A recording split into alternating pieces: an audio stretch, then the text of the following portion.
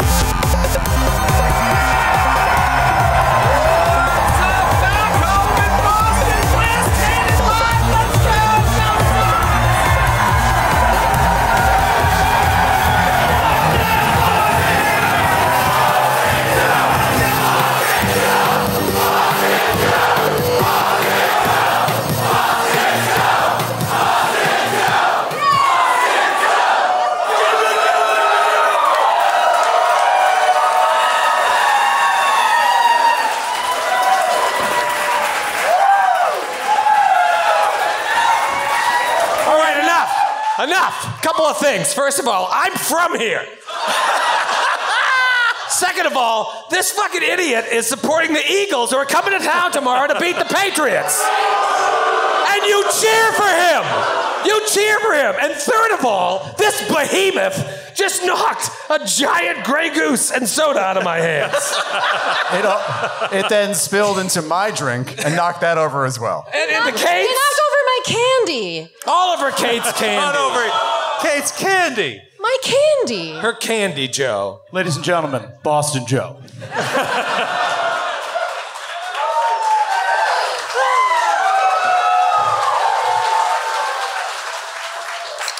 Can I get a Grey Goose and soda? We are sold out tonight here at the Paradise Rock Club. Let me hear you, Boston! Look at this! Yeah! Yeah! Holy shit! I fucking love you! Look at this crowd! Amazing! Guys, we're standing in the... Who stood in the rain tonight? Think you were wet then, just hold on. Your teeth don't get wet in the rain, but they'll get wet in here. Yes. Yeah. Still waiting on that vodka soda. As most of you know, there are a few things that I enjoy in life other than that 55-day stretch from November 1st to December 25th, Christmas Day. Well, there is one more chunk of time that I like arguably just as much, And it started this week, this past Monday, with my birthday. It's all right. Now you cheer. Not a single text. Not a single happy birthday, Troy, on social media. It's all right. This guy, though, Boston Joe, gets away with murder. So it starts. I will give you my number after the show, sir. But it's not for my birthday. It's for yours. Starts with my birthday, and then it goes straight through tomorrow, which is NFL Kickoff Sunday. It is the best week of the year. And so when I was looking at the calendar, trying to decide when to do our annual Boston show, I said, shit, how about we take one of the best weeks of the year and make it even better by coming to one of the greatest cities in the world, nay, the greatest, and selling out the Paradise again. Here we are. Then, Starfield and Baldur's Gate 3 dropped this week. They released on the same day, which, I'll admit, it made this week impossibly even better. But now I regret booking the show because I lost out on 2 days of playing those games. We should talk about this for a second. I know at least Joe, Skid, Sydney, and myself are playing at least 1, if not 2 of these games. And as the 4 people who appear on more shows than anyone in the network, I'm concerned about the future of the network right now. Yeah. This could be a problem. I'm certainly concerned about the quality of this show tonight. Yes. Yeah. Yes. Joe is currently playing Starfield on his computer right now. Yeah, I know. Yeah. You know. I'm just talking to NPCs, though. It's not a big deal. It's joining a couple factions. Is my mic on? It is on. Oh, I was worried. I love Baldur's Gate. What is your character again? Oh. How did you mess up character creation? I made a, her name is Snow Blight. Snow Blight. She's based on Snow White, but she is a... She's horrifying. I made her, I thought she was so cute in character creation. She's a gnomish bard, and she looks like Lord Farquaad. Yeah. I gave her a fucked up haircut, and it didn't take me until I started playing the game and like the cutscenes of her reacting to other characters. Constantly, she's grimacing. She's like this. And I'm like, fuck! I made Lord Farquaad. Who's your character, Joe? Have you not built a Baldur's Gate 3 character yet? This guy? Me? Yeah, what about your Starfield? No, I haven't played Baldur's Gate 3 yet. Who's your Starfield character? What's his name? His name's Vic. Just Vic? Vic with a K. He's named after Michael Vick. Yeah. One of my heroes, yes.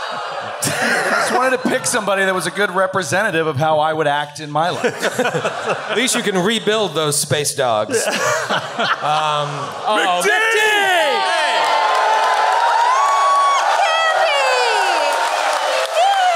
drove 8 fucking hours to get here. Still gives me, hopefully, a double goose and soda and replace Kate's candy.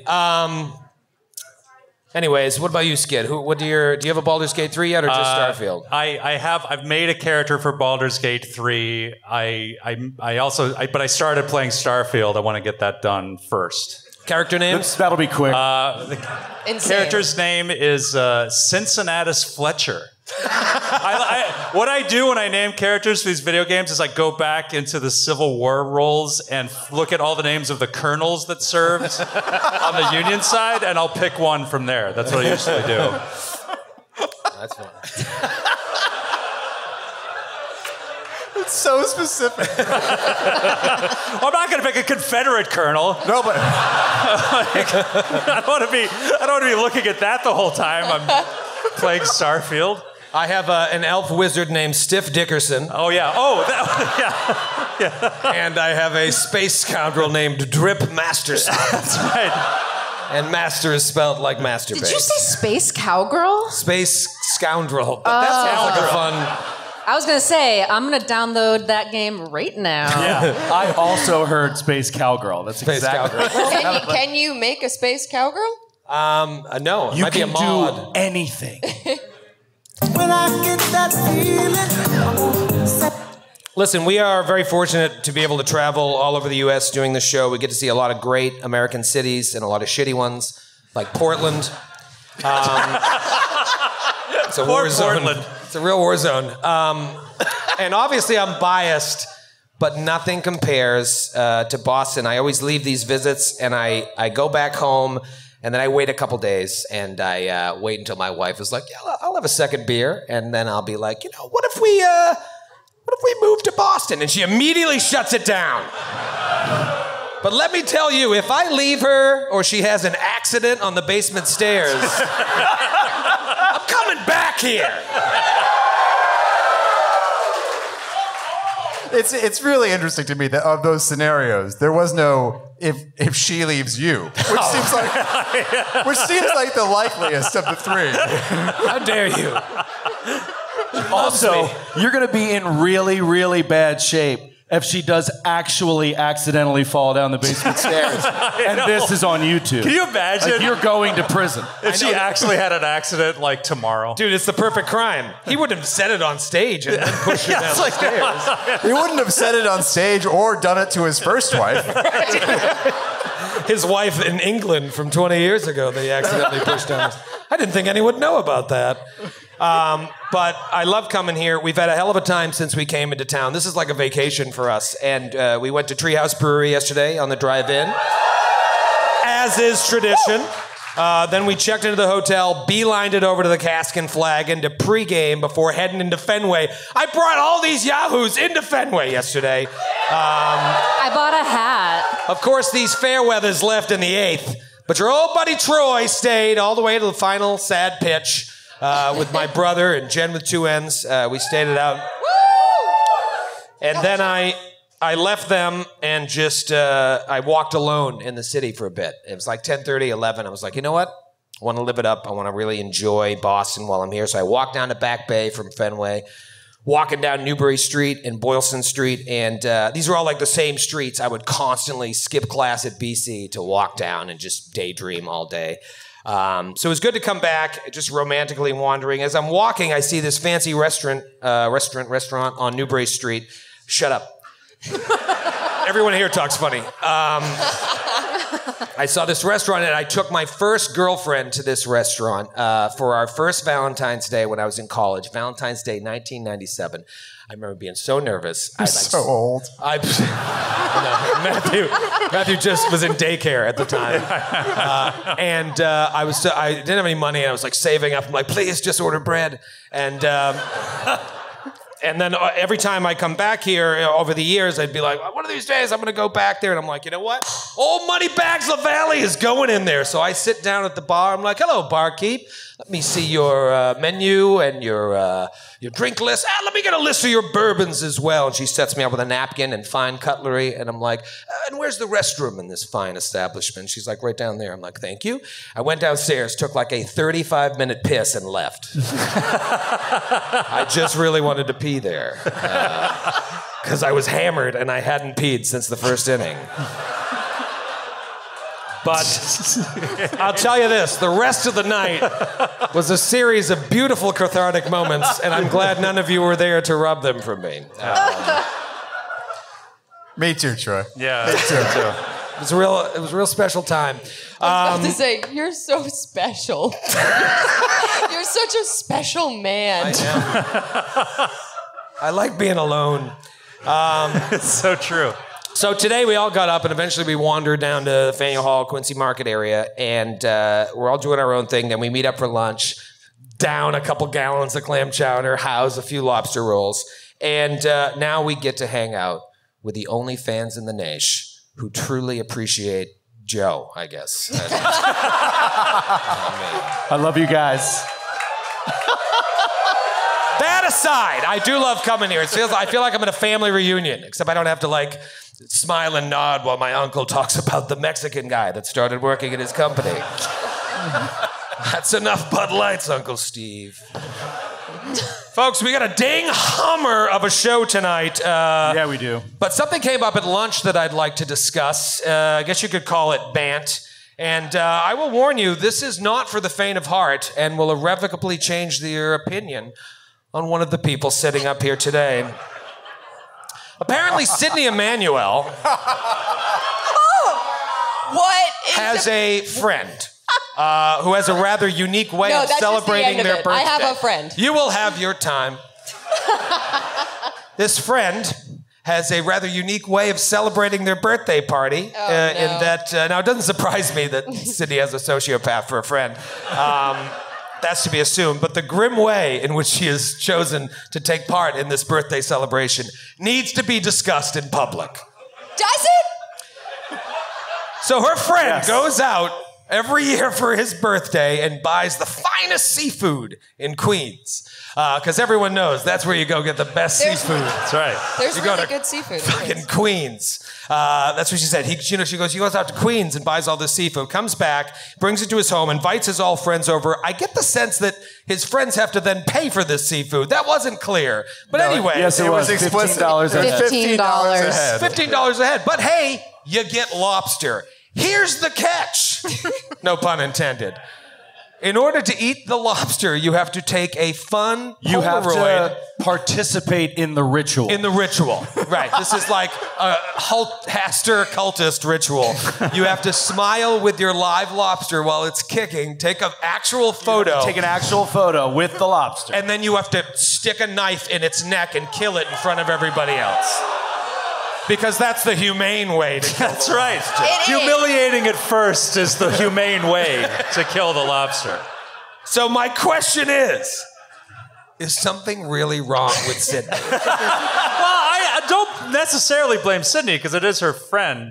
I mean, it's a red flag, but I don't think it's like anything necessarily She wrong laughed with as her. she told the Hold story. on. She didn't think it was fine. She thought it was cool. That's a problem. The reason I brought it up is because my friend is from Massachusetts. So he grew up in the South Shore by the beach. No and he was sociopath like, has ever been born in Massachusetts. we, What are you guys talking about? he grew up eating lobster a lot, and it was like a fun thing. He buys the lobster, he buys the mussels, he buys the shrimp. We all cook together, and it's very fun. But his rule is, if you're gonna eat the food, you have to kill your food, which I think. And you have to be photographed doing Why, it. but Yeah. here's my argument. Why Yes, not? there's great honor in the killing ritual. The only reason that you didn't like it is because you just ordered a lobster roll and you were like, I don't want to think about that. Well, And I was don't like, mind eating it if I don't kill it. I don't want to watch it go Exactly. down. But the Polaroid, too, it just seems a little disrespectful. That lobster might have children. All of a sudden, that Polaroid washes up on shore. Bunch of lobster kids. We send it as a message to the children in the ocean. We throw the photos into the ocean and we go, we're coming for you next. You're That next. well, see, I would respect if that's how the end of the birthday was. You all took the photos and threw them in just to warn other lobsters. Skid, I feel, Matthew, I know you were appalled by this. I wasn't appalled. You were a little appalled. I pointed out that there is no humane way to kill a lobster. It's going to hurt the lobster no matter what you do. What's the humane way to kill a human? A football Very helmet. carefully. No, I thought about this a lot. This is getting demonetized. Let him cook. Hear him out. right now. A replica football helmet made out of plastic explosives. Wait. Go out in the middle of the field. You have the trigger yourself. And you just say, start running. Yeah. So the most humane way to kill somebody is a Saw movie. Well, no, I mean, I don't know. Would there be? I was saying more in the moments of death, it's very humane. Do you sell tickets to this event? Is this a ticketed Sure. event? Well, you want to get a record of it. You know.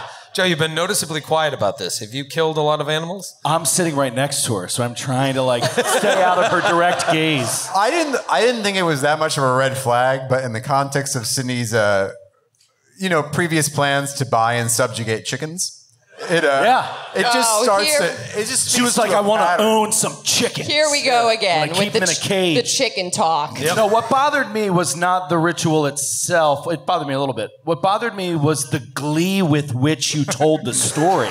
Like, you weren't like, I've got this weird friend. Your thing was like, I've got this awesome friend. He's a great And you were friend. like, and every year we get together, we take pictures, and it's screaming, I know, to like I get know. away. And then we jam it down, and we just put right on top of its head. And then we boil it so that it's humane. And I was like, I'm really weirded out by how gleeful the story's being told. I will say the lobster tasted really good. So no regrets, I guess. I mean, it was good lobster. Our lobster today was delicious, but Kate did not agree. Listen, I just appreciate that Sydney likes us all enough to try to get us to join your cult by telling us that fun story. Yeah. It is kind of flattering. Most appalled by I am never going to speak at our cast lunch anymore because it's going to become a wild bant topic. Yeah. I was going to share maybe some deep, dark secrets during the lobster lunch too, and I didn't. Your day will come. And I'm glad. Your day will come. But you put a target on your back as soon as you tell Troy a funny story at lunch. He's secretly typing it in his computer. Funny murder story with your friends. Speaking of murder stories, you guys want to play pretend? Yeah!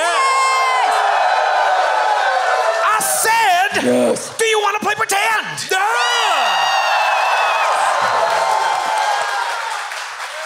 All right, we'll do one.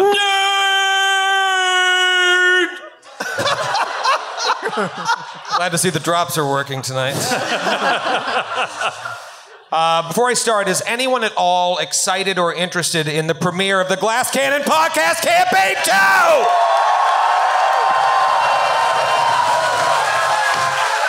They're in it. We're all in it. Holy shit, that's this week. Oh my God. Yeah, oh my God. Oh my God. This week. Woo! One thing at a time. Glass Cannon Live, football, Starfield. 1 year ago, we were right here at the Paradise Rock Club in Boston, and we almost had a TPK. Who was here for that?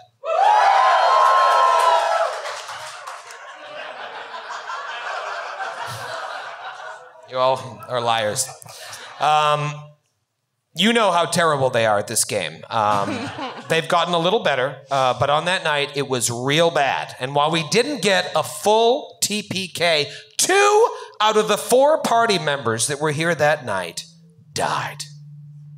Right here on this stage, they died like a lobster. Not even the dignity of a Polaroid first. Yes, didn't even have the dignity of a mere Polaroid. No one even took my picture. Yeah, I know. And Joe and Skid's characters were the sole survivors. In fact, their characters are the only characters that have been around since the beginning of this adventure, when a group of strangers met in an asylum in a fugue state. Since escaping the asylum, they have been trying to track down the man who put them there, Count Hazardton Lowls IV. They have followed this man now across both space and time, traveling recently to the dimension of dreams to speak with someone named the Mad Poet, who gave Lowls directions to a book called the Necronomicon.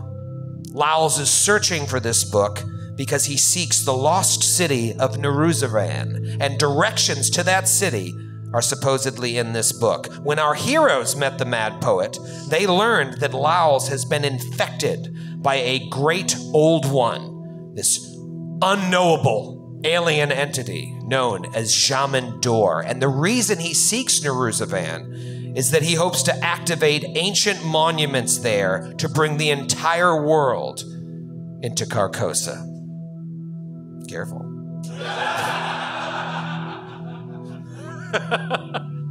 The Mad Poet tells them that Lowls is heading to the Kadiran city of Kathir because he's seeking a library of the cult known as the Mysterium, where allegedly a copy of the Necronomicon lies. So our heroes, after a long and hilarious boat journey south, they arrived last month in the nation just north of Kadira, the nation of Taldor, arriving in the port city of Casimir. Now, before heading further south to Kathir, though, you think back over what you've learned thus far, and you remember Casimir being mentioned several times in receipts and journals you found all over the Count's mansion at Iris Hill, all connected to an associate of Lowls named Myacnian Mun. Remember that name?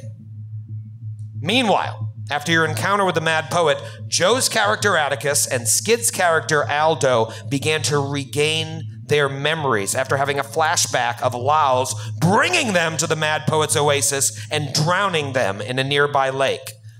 You remember that Myacnean Mun, in fact, is the one that supplied Lowls with the sleeping drugs that allowed him to take you there into the Dreamlands in the first place.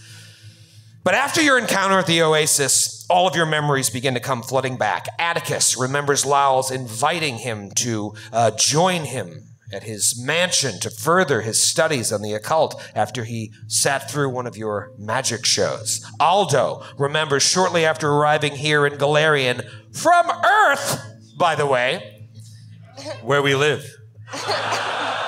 being captured by a group of Lowl slavers, and Lowls purchased Aldo's freedom in exchange for helping Lowls in his studies. In Aldo's memory, Lowls even mentions that his good friend Myacnean Mun had taken a look at your formulae book and was quite impressed.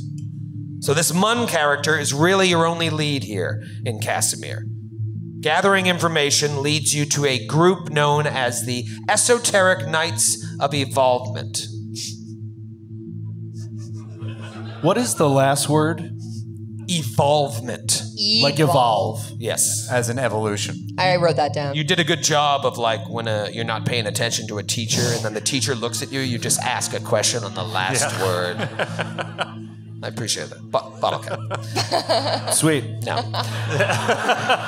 So you gather information, leads you to this group, and you meet with a bleachling gnome by the name of Ethan Baylor. This is a friend of the boat captain who took you all the way from Thrushmore to Casimir. He's a little standoffish at first, but as he warms up, he tells you that Mun is a member of this group as well. He's a bit of a recluse, but also an alchemical genius. Most of the other members of this little secret society find him a bit off-putting, maybe even shun him. Ethan hasn't seen him around lately, but he shares a rumor that Mun has had a number of visitors over the past year who have all mysteriously vanished without a trace. Perhaps they left by night, but it always struck old Ethan Baylor as odd. Mun would also mention from time to time a mysterious colleague who lives with him, simply referring to him or her as his anomalous friend. Ethan also gives you Mun's address, an old infirmary he's apparently turned into his home and laboratory. So, at the end of last session, you arrive at Mun's house, leaving Matthew's character Ethel behind at the hotel since he's in a coma, because that's what you do with good friends who are in a coma. You leave them alone in the Fleabag Motel. Covered in their own feces, apparently. Well, just you wait. The rest of you... A protective layer of feces. Ah, yes. The rest of you stalk through the strange, overgrown grounds, noticing perhaps recent boot prints in the mud. You go right up to the door and knock. As you hear someone approaching the door in the distance, a voice enters all of your minds telepathically. The same voice you heard in the Dreamlands when your memories came flooding back. The voice that said to come find them now that you are free. But the voice now said, the blot quivers, the lake ripples. His stain is here. I actually misspoke, and on the Indianapolis show, I said the stain is here. His stain is here. Then just as you hear footsteps approaching to answer your knock, a trap goes off as the two angels displayed on the door spray burning hot liquid out of their angel mouths. Now, we have a long-standing tradition that predates the Glass Cannon Network that when you miss a session, bad things happen to your character. Not death, per se, that's too easy. Embarrassing is a nice word for what tends to happen. Often there's poop involved. Matthew has missed not one, but 2 sessions in a row.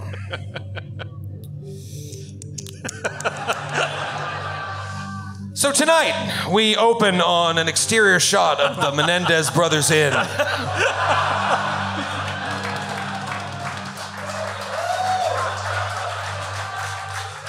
We stalk down a hallway up to one of the rooms and through a door where we see poor Ethel Merman lying across a makeshift divan in a coma, covered in some sort of brown substance that cakes all over his armor and face and lips.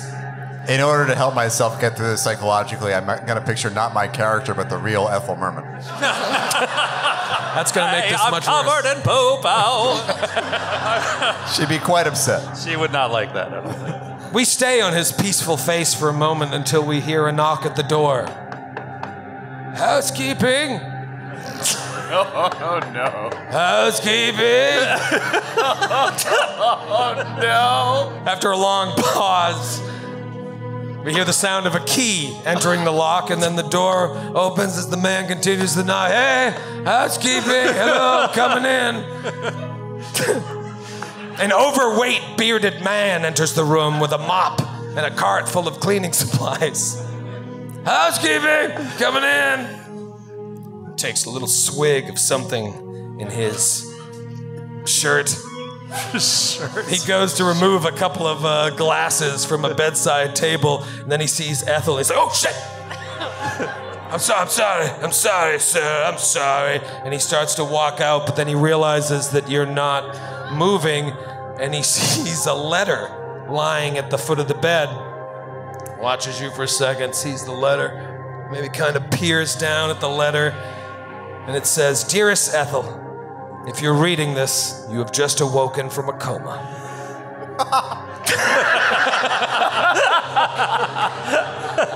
We are now in Casimir, in the nation of Taldor. You slipped into a coma after being decimated by a magical tree in the Dreamlands, and then Tiny Murder Clown phased into your body as you phased out. If any of this sounds confusing, we'll explain later. In the meantime, we are following up on a lead, looking to speak to one of Lowell's associates, a man by the name of Myacnean Mun, at the following address. And the address is written. If you wake and you're feeling up to it, meet us there. This gross-looking housekeeper looks at the note, then peers over at Ethel's sleeping body. He walks up to Ethel and pokes him with his mop. "Hey there. What's your name, big fella? You thirsty?" And he pulls out some Jägermeister. He takes a little Jägermeister from the top and rubs it on your lips. "Here's some Jägermeister. You thirsty?" Are you familiar with the role-playing concept of lines and veils? Don't miss 2 sessions. Let's have a tea party. And from there, we cut back to the house of Myacnean Mun.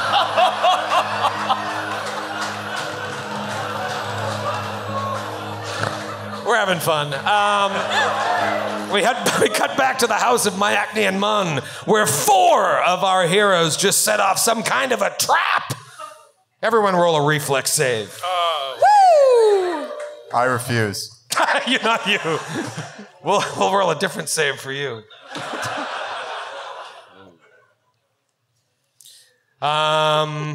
I forgot we had to actually play here. Everyone start saying numbers. Just having fun. 27, 31. Stop it. What did you roll, Sydney? 31. 31. Nice. Yes. Joe. 27. Kate. 26. Skid. 37. Whoa. All right. There you go. Sydney and Skid succeeded. Matthew and Kate.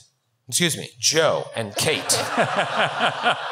Failed. At long last, have you no decency, sir? Matthew and Kate and Joe failed. No. All right, this is a lot of damage dice, so I'm trying to find a good roller online. How many D6? I don't even own that many D6. All right, ready? Stop. Joe and, oh man, Atticus and Eris take 51 points of damage. Oh my god! Oh! Acid damage. And Suki and Aldo, it's been a while, take 26 points of damage. 25. 25 points of acid damage. Just sprays all over you. Brother. Oh my god. And then at that moment, you hear footsteps running up the street. And it's Ethel. It's covered in blood from the guy who just did what he did to him. I was like, I imagine Ethel woke up and just buried his hatchet in the guy's chest. Like, oh God! Oh no! Not again! Not again. Why does this keep happening? This exact scenario. See, I didn't take away your agency. You see Ethel come running up, and you've all been doused with acid that shot out of the mouths of these angels.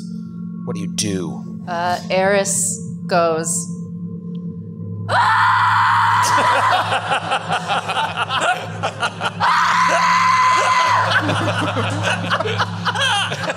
face!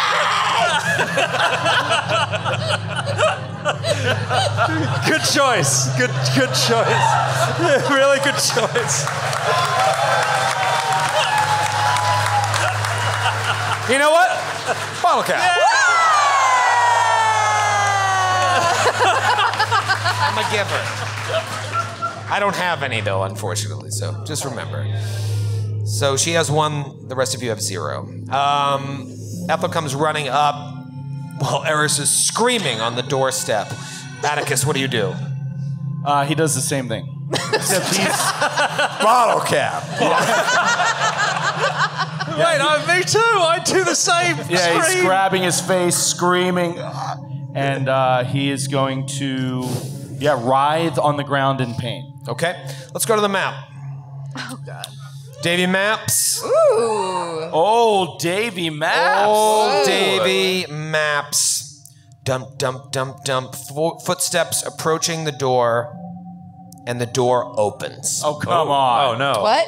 We need at least 4 hours to rest. I lost like half my hit points from the door. The door opens, and standing there is a surprisingly handsome young man in his 50s with short, messy blonde hair and glasses. He's wearing a long brown coat that looks like maybe a lab coat, but made out of the same material as like an iron worker's apron. It's thick.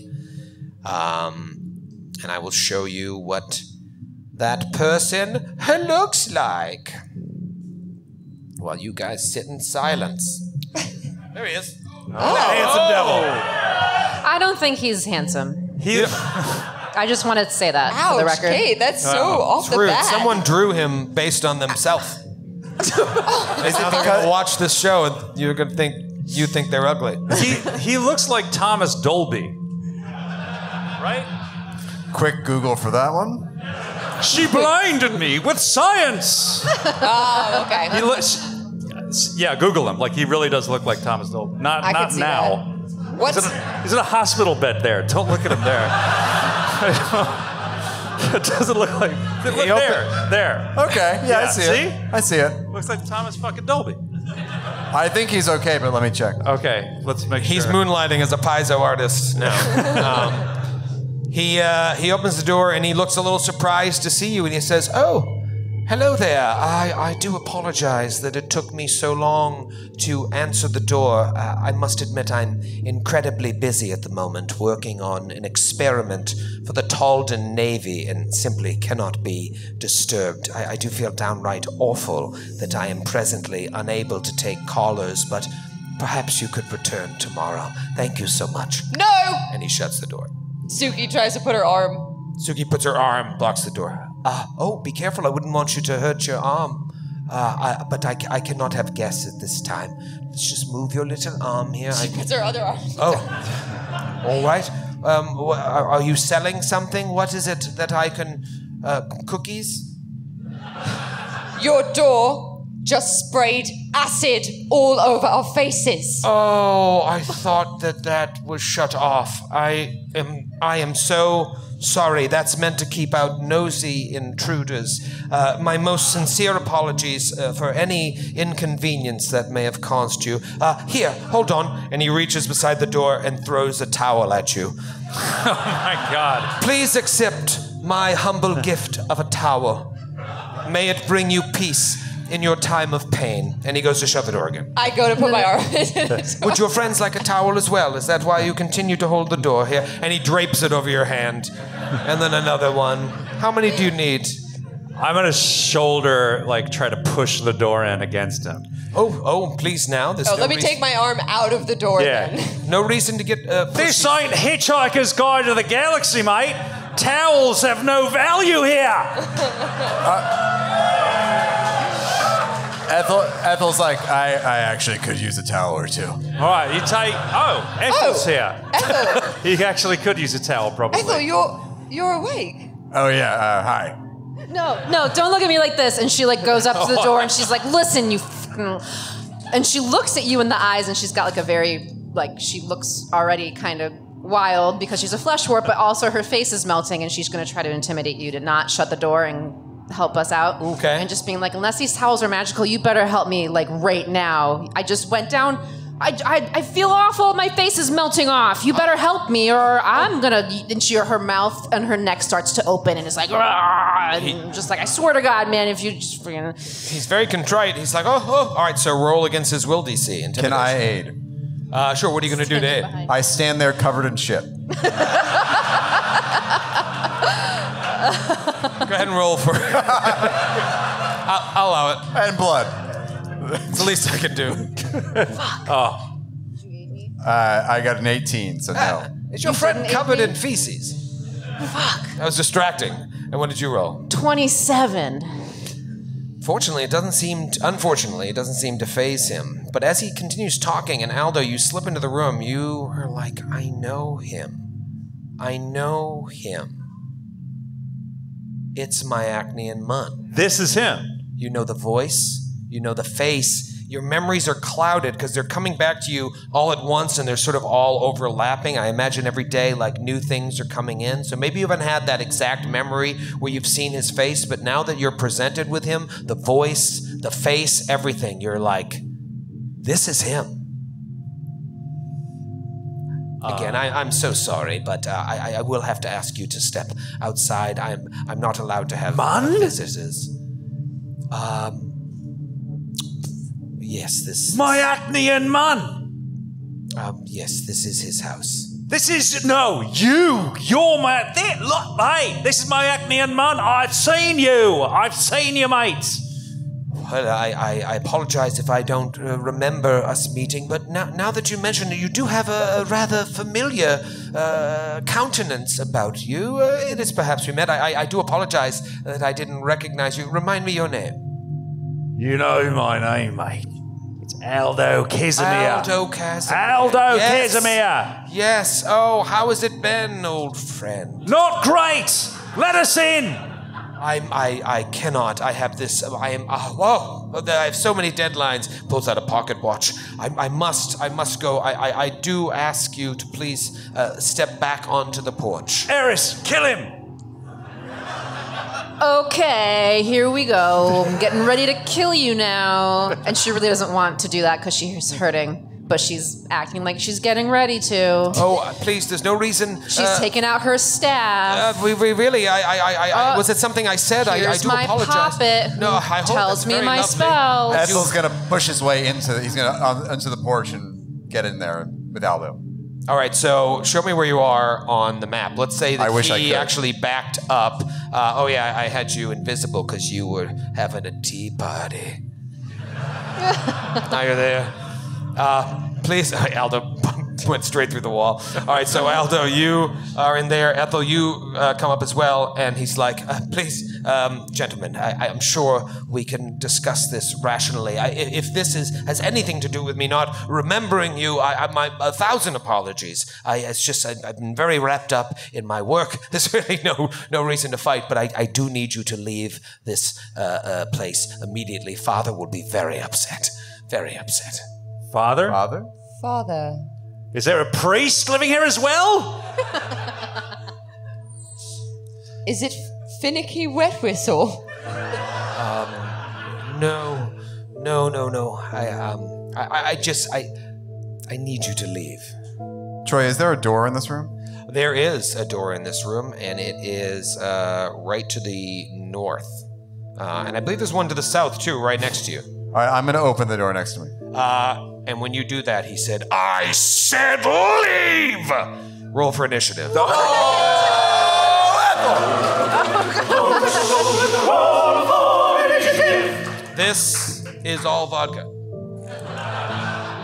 Thank you, Brian.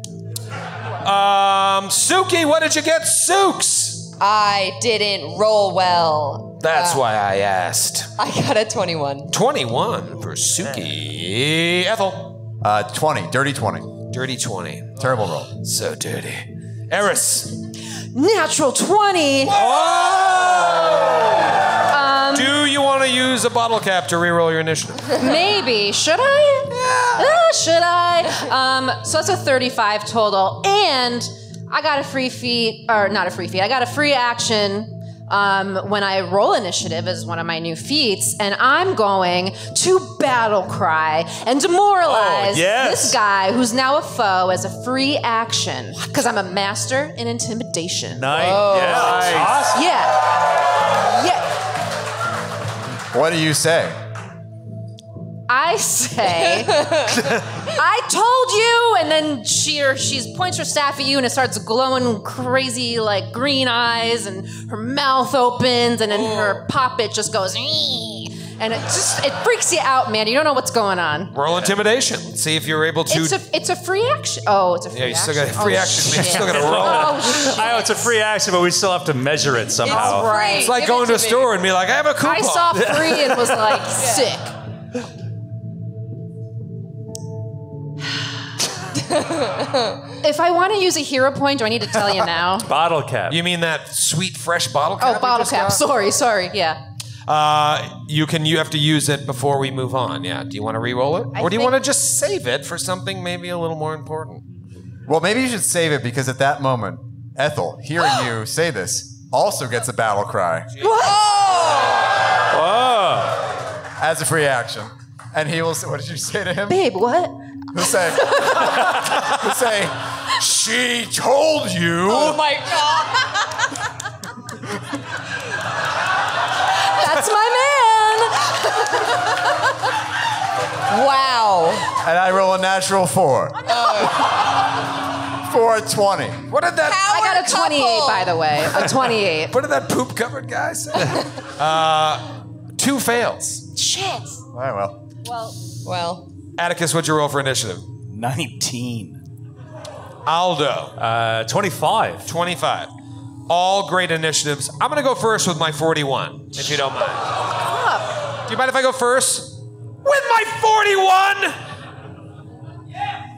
Thank you. All right, so let's fucking go. First thing he does is he's mad, and he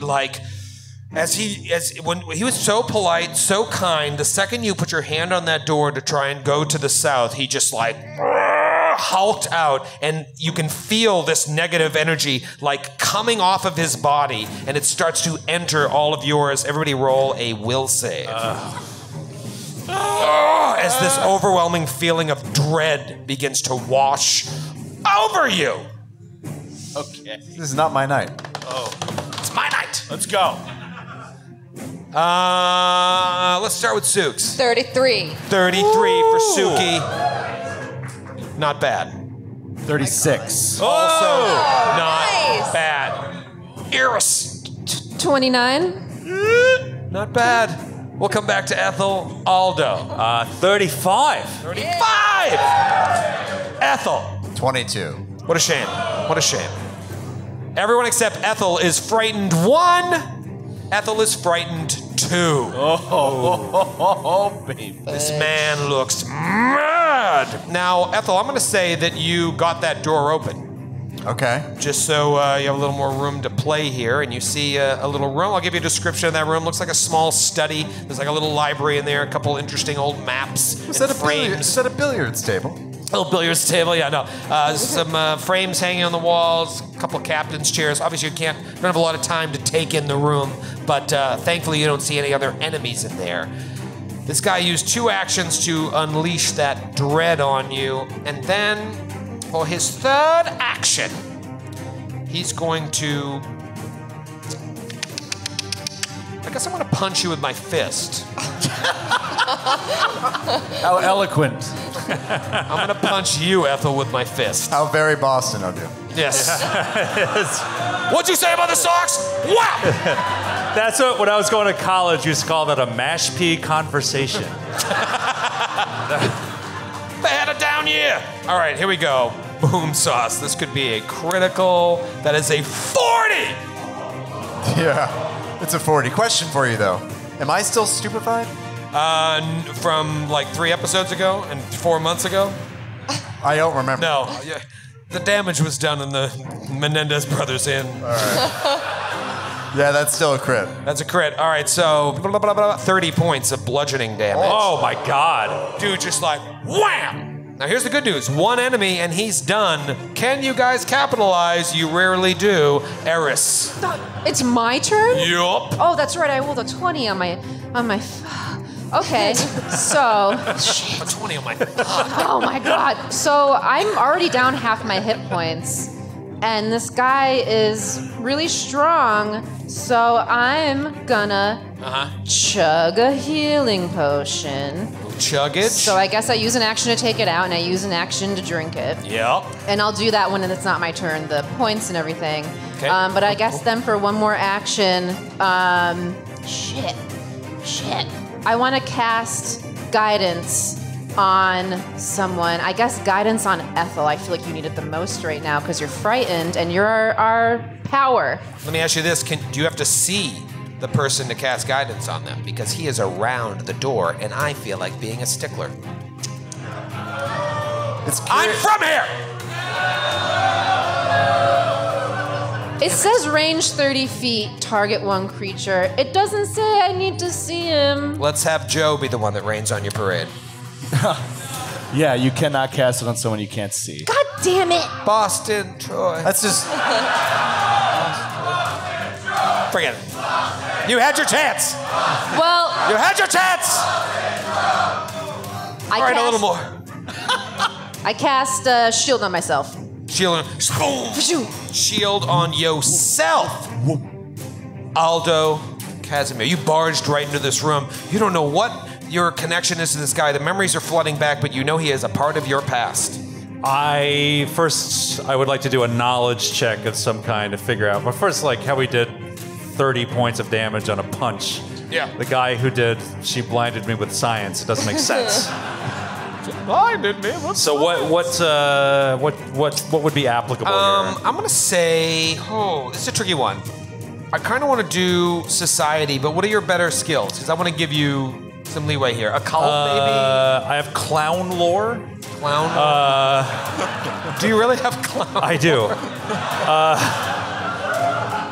I have ancient history lore, alchemical lore. Well, this guy looks like you've heard that he's an alchemist. Let's try a little alchemical lore. Why not? I think that's actually pretty damn perfect. 22. 22. Okay.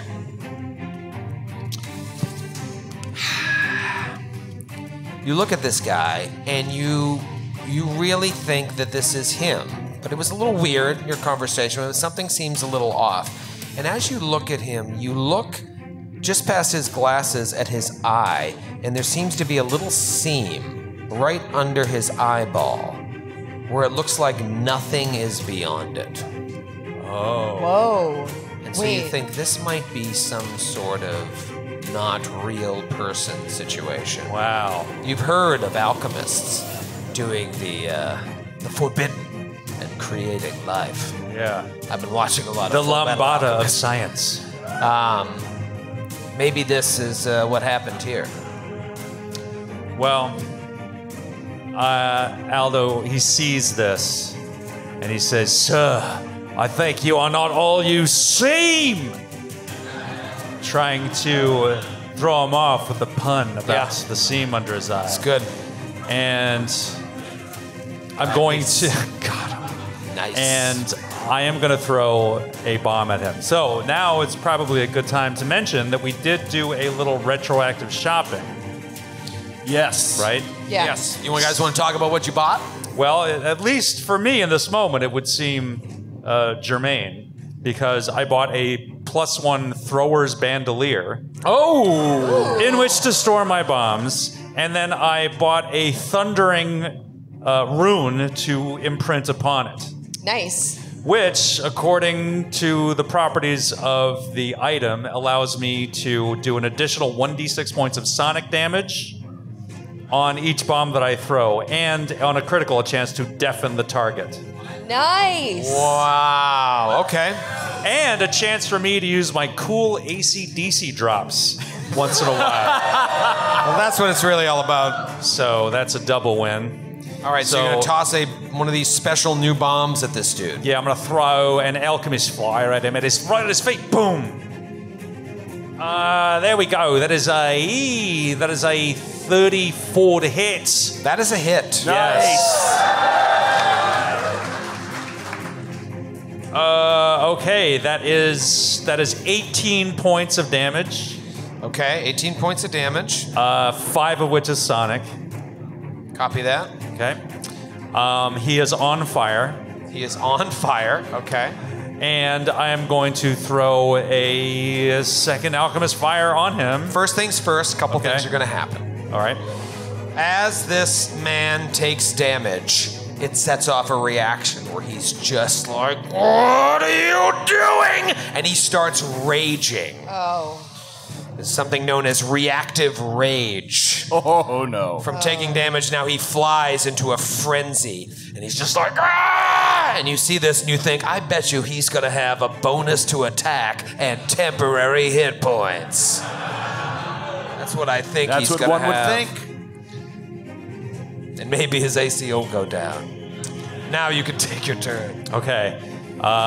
So he says, "There's no need to get angry, you moron." What? You heard me. That is a 25 to hit. 25's a miss. Okay. Splash. So there is a boom. There's this like pop sound, this sonic boom as the bomb hits near his feet, misses him, but still does 5 points of damage to him. 5 points on the splash. And now it is Suki's turn. Give it up for Sydney Amanuel, everybody, huh? Hey, Sydney! That Sydney is a stone cold killer. But Suki is not. Or is she? I don't know. I am going to 2-action cast heal on Ethel, who I can see because I'm diagonal. I'm peeking around the doorway. I can see Ethel. Cool. I'm only going to do it first level because my other ones I have hyped up and it's just more than you lost, but it doesn't make sense to use. So that's going to be 12 points back to you, and then I'm going to command Pepsi. Thank you. I forgot to put Pepsi on there. Yeah, because my other two are too high. And then bring me my snake. Give me a minute. Give me my boy. Bring me the snake. Bring me my robes. Put on. Where's my boy? I'm looking for him. I lost Pepsi. Where's Pepsi? He's coming. All right, and then Trying to find something funny. Oh my god. Well, he's just a snake. Is Coke okay? He's just a normal snake. All right, so I command Pepsi, and then Pepsi is going to move in next to what's he gonna do? He's gonna attack. Pepsi is gonna attack with his jaws and take a chomp. All right. At my acnium. That is a 27. That is a miss. Okay, now we know. Yeah. The more you know. And that's the end of my turn. And that's the end of your turn. And now it goes to Ethel's turn. Okay, Ethel is a little scared, but he's backed into a corner. When something scared is backed into a corner, I don't know, in Ethel's case, he freaks out. So he's going to double slice. We're going to... Okay, hammer, hatchet. Okay. Okay. Okay. All right, let's start with the good news. The hammer is a 36 to hit. That is a hit. That's great. Nice. A palpable hit. Okay, so that'll be... And also one of the things we upgraded was my hammer. So in addition to... we paid to swap a rune from a +2 short sword we found to my hammer, so it's now a +2 warhammer. You want to know what these nerds do? They're doing all this shopping during sound check. Yeah. Even though I asked them to do it 3 weeks ago. I call that efficiency. And we also paid to give it a property rune. It's now because when the hammer connects with this Mun fella, that handsome devil, all of a sudden it crackles with lines of frost and deals 1d6 frost damage on top of it. 26 or 1d6? 1d6. 500. What's the total damage? Math. 23 points of damage, 6 of which is frost. 23 points of damage, 6 of which is frost. And did you miss on the other attack? I rolled a natural 1 on the other attack. Natural 1. That is a fumble. Should we go to the fan fumble? Shit. Damn it, Matthew. Fumble.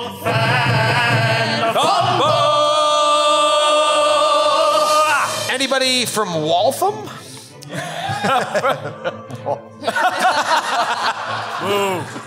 Boston's so competitive, you hate other cities. Like, we're all on the same team. All right, this one from David and Sarah in Boston. Anybody? Hi, No? David and Sarah. Super fans, David Hi, and David Sarah. and So Thanks for Such nothing, huge fans. David and They're here Sarah. tonight. way to listen to the FOD, David and Sarah. All right, this one's called Not a People Person. Bottle cap. You react to your incredible ineptitude with profanity so shocking that even Sydney would be embarrassed. Wow. Oh, man. Wow, Your what could you allies say? and even enemies look upon you with disdain. You are demoralized, frightened 1 for 1d4 rounds. Wow. So are you saying that Ethel starts releasing a barrage of obscenities? Yes. And then Matthew, I gets- think you should role play this. Yeah, I think so. Yeah. What horrible things come out of Ethel's mouth? What does Ethel say when he misses? And you should stand up and do it. Oh boy. Give him a. Do we have like a little step stool or something? Get this guy a soapbox. Matthew. This is a Matthew? Just to be clear, this is the profanity expressing disgust at my own ineptitude. Yes. Yeah.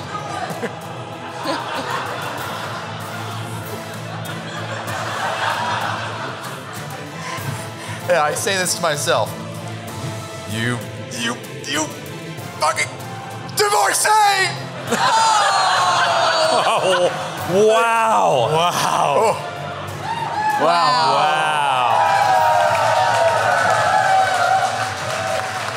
That would demoralize you. It's sad. It's sad.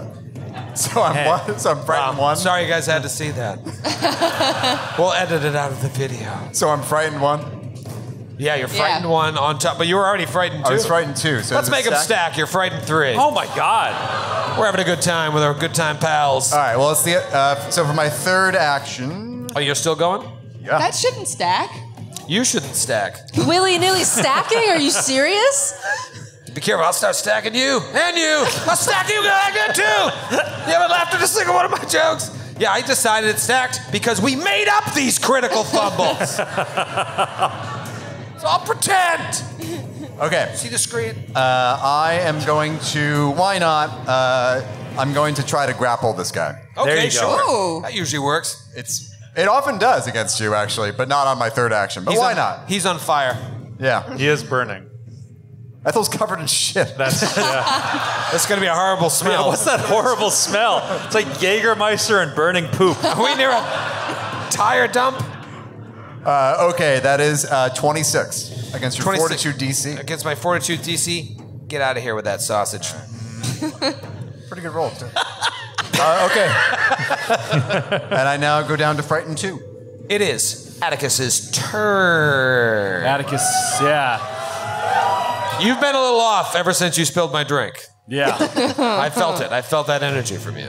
Yeah, I mean, this is a horrible situation. He's frightened. He's going to fall back. Stumbling. I mean, he's down way more than half his hit points. Yeah, more than half his hit points. And he just stumbles back, face burning. This thing is like hulking out and raging. And he's frightened. So I'm just going to have him fall back and then in fear, thinking just wants to try to hurt it somehow. He's going to pull some sort of loose stone or something from outside and whip it at this guy with a projectile. So a telekinetic projectile, little rat fingers just shaking. He's whoa, and he whips this thing across at this guy, and that dude is a 36. There you go. That's a hit. Hit. That's a hit. There we go. That is 21 points of bludgeoning. Nice. Boom. Ooh. And now it's the top of round 2, and it's back to my turn, and I'm gonna do something cool. This is a 2-action John called Uncanny Approach. I like to lift the veil so we can all learn together. He is going to stride, then feint at a creature within melee reach, and then strike. Here's the thing, if I roll a success on the feint attempt, I get a critical success instead. This is going to be a deception check against the perception DC of either Aldo or Ethel. 1, 2, 3, Aldo. 4, 5, 6, Ethel. 5. Oh no. It's coming at Ethel. All right, so this is going to be a deception check against your perception DC, perception plus 10. This is going to be a 33. Larry Bird in the house, everybody. That's a success. So what is, you're moving or you're not moving? Oh, don't worry about my move. I don't need to move because I'm right next to you. Wasn't the You said stride. You have to stride, man. All right, then I'll stride right there. He's going to step down to there. So, I don't know what's happening. At that moment, you hear a sound from outside. You know what's weird is if I have to, technically if I have to stride, then that can't be a step, so that would be a stride which would provoke from you, Ethel. I will give you the provoke. Okay, great. No one. Natural 20. And this is why I'm not generous. Son of a biscuit. All right, I guess we'll do a fan critical. Oh, dude, we got a fan critical from an O'Brien. Tom O'Brien in Boston, Massachusetts. Todd O'Brien, Todd?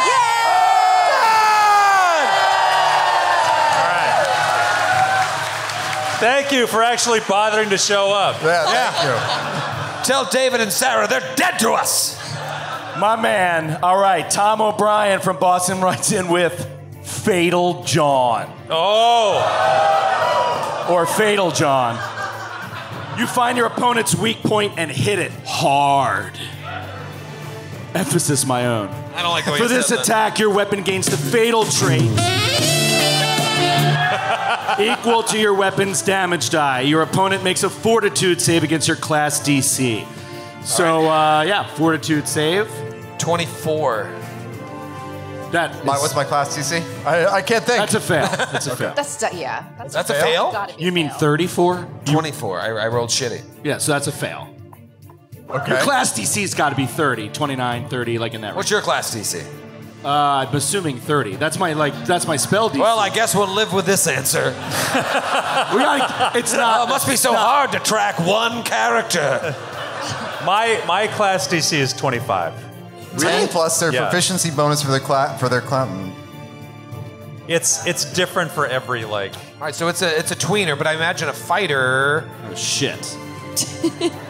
Oh shit. This could be a real. I know this could be. I thought it was your proficiency plus your 10 plus their proficiency bonus for their class DC.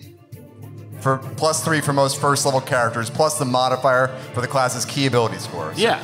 So you're gonna get a +5, right? +5 for strength. And then what is my proficiency bonus? It's your just level like watching a real plus- game. That's what we do. You're level 10, right? Yeah. So it is a minimum of 25. It's probably 27. All right, it so may fail. be 29. Fail. Fail. Okay. Fail. Fail. Fail. Fail. Fail. In the history of this network, the number of times I have been crit on from an attack of opportunity is astounding. Astounding! Well, you wanted to do something cool, so now you gotta pay for it. So your weapon is now fatal, but it just uses your damage die. So you just add another damage die. Your failure adds another damage die.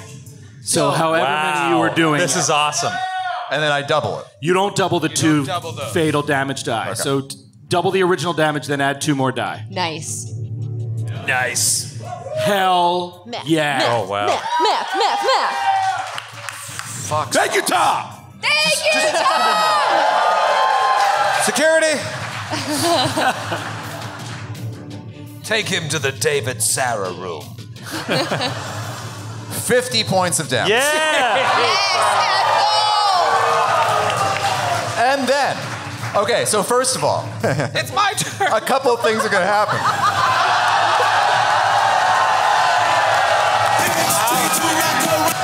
Matthew has been activated. Dare you in my own hometown? So I took, with my combat flexibility feat, I used disorienting opening. So when I hit you with an attack of opportunity, you become flat-footed until the start of my next turn. That was an accident. And then, Sorry. Stop doing stuff. okay, I need you to roll a fortitude save I already did. for something else. Fuck this game. 31. Okay, you're fine. Can I finish my action? Yes. Don't ever say a couple things are going to happen again. I don't go into Paramus and start correcting people's grammar. All right. New Jersey has excellent schools. As does Massachusetts. All right, this is into your Don't ingratiate yourself. They have terrible schools. You have like the first in the nation public schools. There's a lot of... the doctors move here afterwards. All right, here. This is against your perception DC. All right, fuck you. 39. You already rolled this and you already beat it. Okay, I did. Sorry. I'm drinking straight vodka. All right, this is what happens.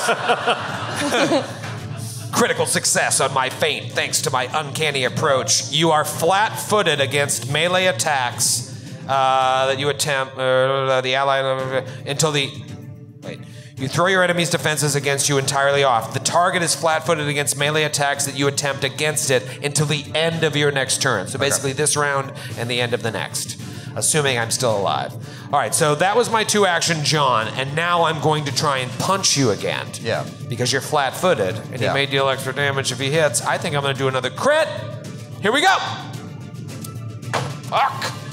I'm flat-footed and frightened. You probably are gonna hit me. All right, but I wanted a crit. It's a 27. You hit me because of the frightened. Okay. Flat-footed. Wow.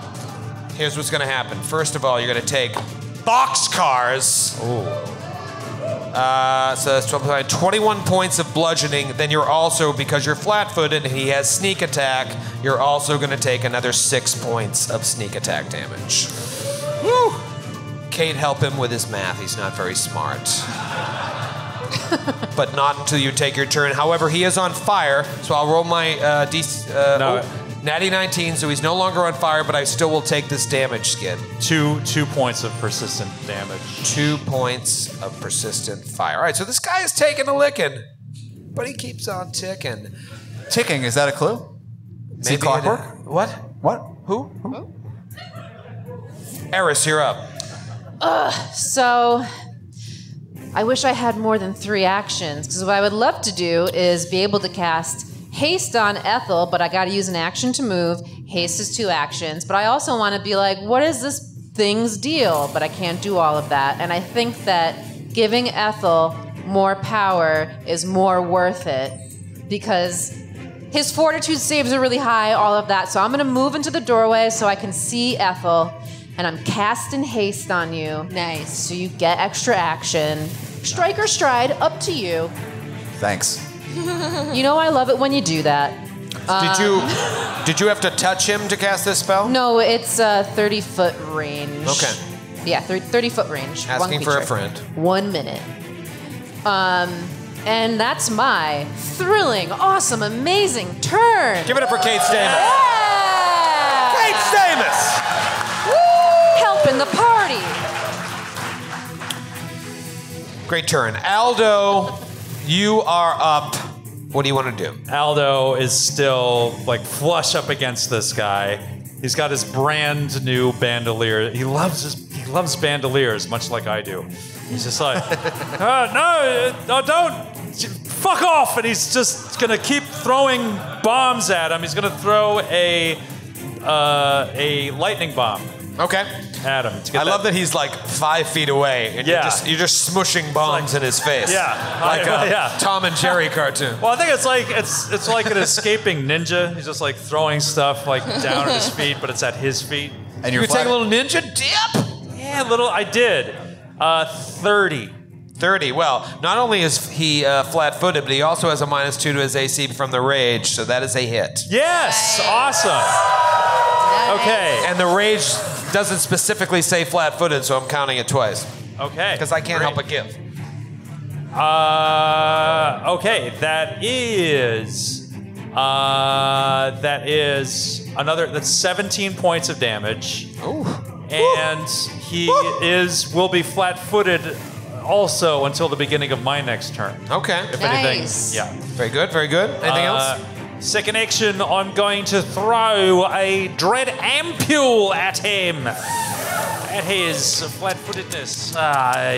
Gosh, that is a 18. Nope.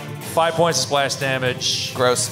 Gonna throw Embarrassing. Actually, that was a critical failure, so he wouldn't take the splash damage. Oh, okay. All right. Unless you have some feet. No, I don't. And then with my last action, I am going to, I don't know, just throw another one, firebomb. That is a 23. 23 is a miss. Okay, but that will be 5 one. points of splash damage. Yep. All right, see, it's worth it for you to throw that extra one. Yeah. Chipping away. And now it is the thrilling, the one, the only, the murderer, Oh, it's me. Suki. All right. It wouldn't surprise me if you said so. I went to my friend's house and they have this thing where we take baby puppies. No. And we take a picture with them and then we kill them! Because you Brooklyn people are weird. No. And you forget, you're from Massachusetts. Everyone's cheering on Joe. I lived in Massachusetts for 2 years. Be nice to me. Everyone lived in Massachusetts for 2 years. Literally everyone in the world lived in Massachusetts. I own a home here. We could commiserate together, and yet you turn everyone against me? Wait, what is that cheer that's happening back? Salem Sid. Salem Sid. Salem Sid? Salem Sid. We had another one that was Commonwealth Kate started on the back. Who Said that? Commonwealth Kate. Wasn't it like Joe? It's kind of a mouthful. Mash P. Matthew. Saga Skid. All right, take your stupid turn.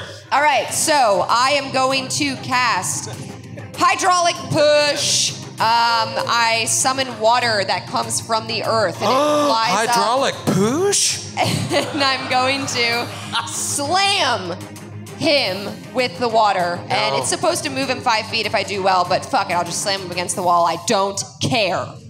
Wow. Ready? Watch this. That was fine.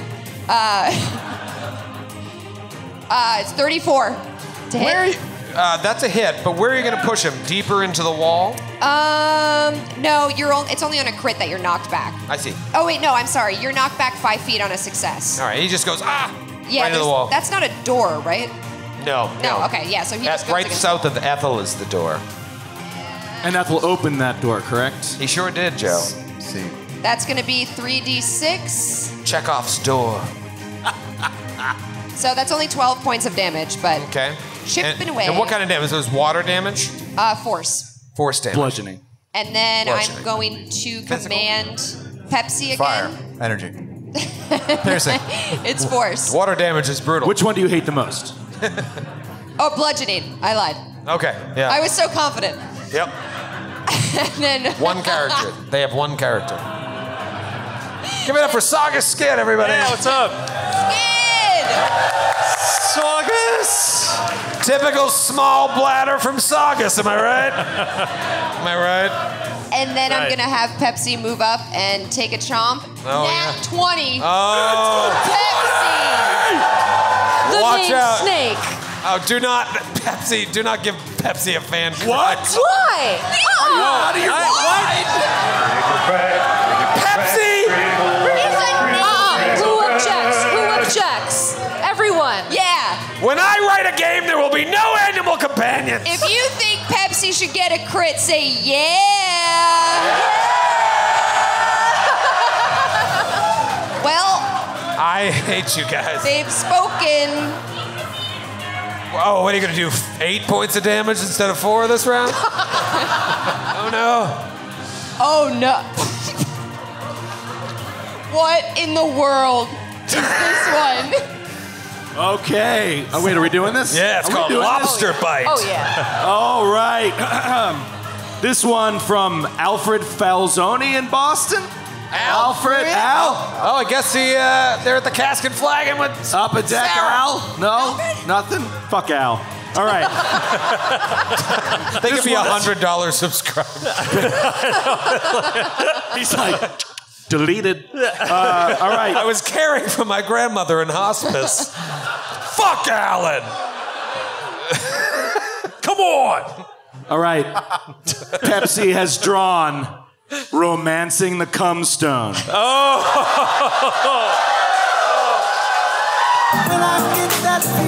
You might want to read this one first before you read it aloud.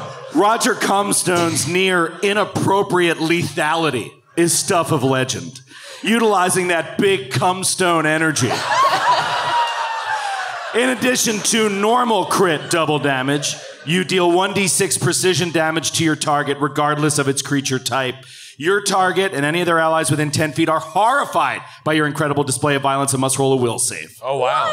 They could Wow. be straight up frightened by your display of violence from your tiny little garter snake. So that, do I double the added also? Or is that, sorry? Yes. Okay, so that's, fuck, wait. Oh, I'm no. short-circuiting. 16 points of piercing damage from Not the bite. all of it goes with- through. Plus Plus the one. D6? Yeah. Wow. Chris Crow. I just had it. Thanks. Have you ever balanced a checkbook? 5. 5. All right. 5. And then a will save, if you please. Me or them? You will save. How horrifying this garden snake is. I thought that your allies had to roll it. No, it's me?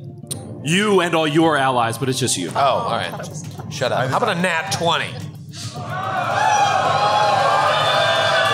You PC lovers. I think As they're you just can mad. imagine, there is no effect. I think they're just mad because I killed 2 of you last time. Just want to say, Pepsi is a boa constrictor, and he's very scary. So maybe you peed your pants a little Yep, bit, 'cause and that's okay. A boa constrictor you can just tie to an arrow. That's right. He was a baby. He was The size a baby. of the snake changes from episode to episode. I'll have you know. Depending on Sydney's needs, it becomes. I think I've also said he's a ball python, he's a boa constrictor, and now he's a garden snake. It's fine. All right, so that's what happens to, Yes. and that's your turn, right? That's my turn. All right, Ethel, you're on the ropes a little bit here. Am I? I don't know. No, he's strong. He's strong. Are you strong? I'm feeling good. Okay. And I'm feeling even better because of my bravery ability. Ooh. I should have been reducing those values of the frightened every time I got them by 1, so I'm now no longer frightened. Oh, you did it after the fact. Yes. Okay, so I am hasted, so I get an extra action. Nobody likes a braggart. I'm gonna do some battle medicine on myself. Yeah. Battle medicine? Okay. Okay, and I succeed. So let me give myself a little bit of healing. Great. Heal myself for a couple hit I'm from New Jersey. You okay over there? Okay. All right, and now I'm gonna do Double. double slice. Jesus Christ.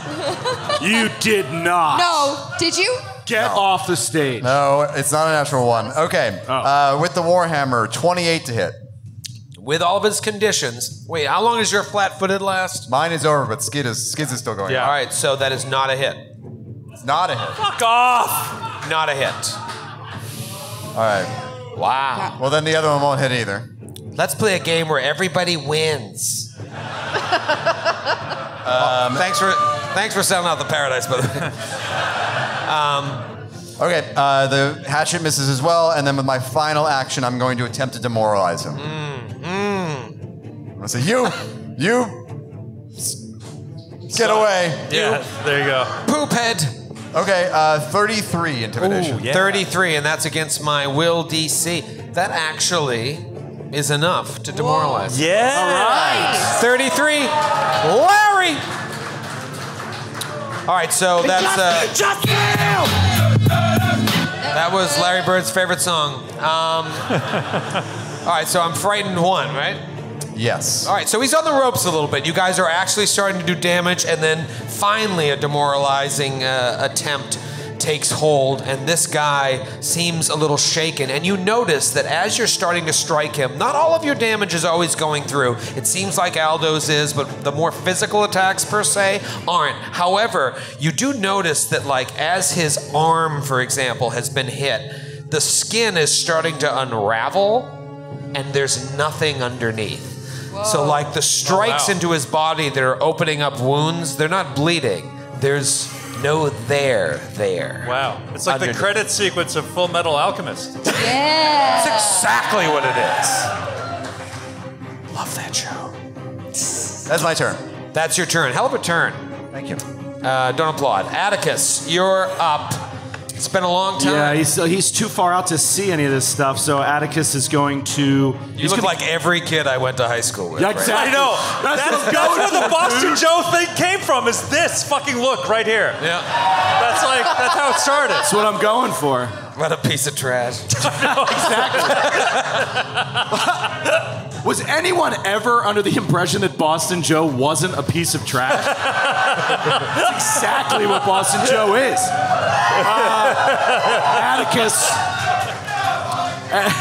Atticus is going to try to get into his show zone, and he does a classic trick that he's very familiar with, and he's going to and vanish, and he's going to become invisible. Oh. Then he's going to slip through past Eris, past Pepsi, the only one that actually scares him, because he's like, is this snake gonna fucking bite me?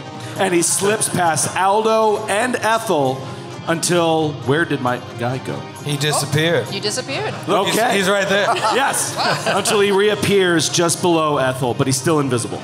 So he slips into that room right next to Ethel. At that moment, a Naga emerges from the captain's chest. No, I'm just kidding. So he quietly slips into this little corner and doesn't want the guy to know that he's there quite yet, and that's his turn. You have entered the study of death. All right, top of round 3. It is old Myacne Mun ? Turn. Father. Ethel, you are still flat-footed till the end of his turn here. I know. So I'm gonna focus my attention on you. I'm not trying to pick on you. You're just the weakest. So here we go. Fist. He's just punch, punch, punch.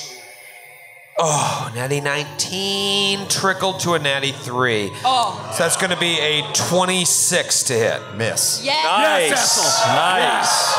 Fuck! All right, I'm going to punch you again. Oh, you want some of the sauce? How about this?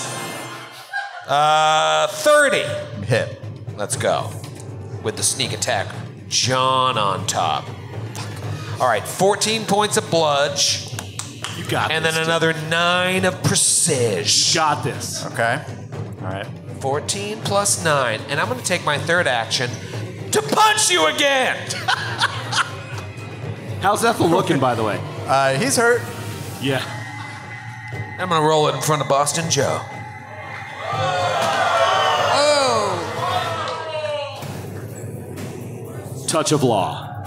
That natural 11. All right, 11 plus 15 is 26. Miss. Come on! Yeah, baby. You're cheating! You're sitting up here and you're lying about your AC. AC 27. Kate, what's my AC? This is it. This is the final round 27. that your fake Myacnean Mun stands. I am going to go to another rock club and run another game for people I like. Are there people you like? I'm going to the Wang Center to play a real game.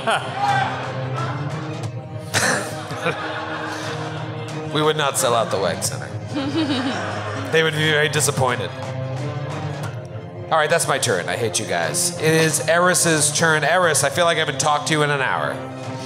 All right, now that I'm in the doorway and I can see everything that's going on and I see us hitting quote-unquote Myacnean Mun and all this nothingness happening, can I roll some sort of knowledge check, maybe occultism, to maybe understand more what's going on? I specifically want to know weaknesses, maybe? Yeah, and here's what we're going to do. I'm going to have you roll it, and based on the success, we'll have Joe read the results. So go ahead.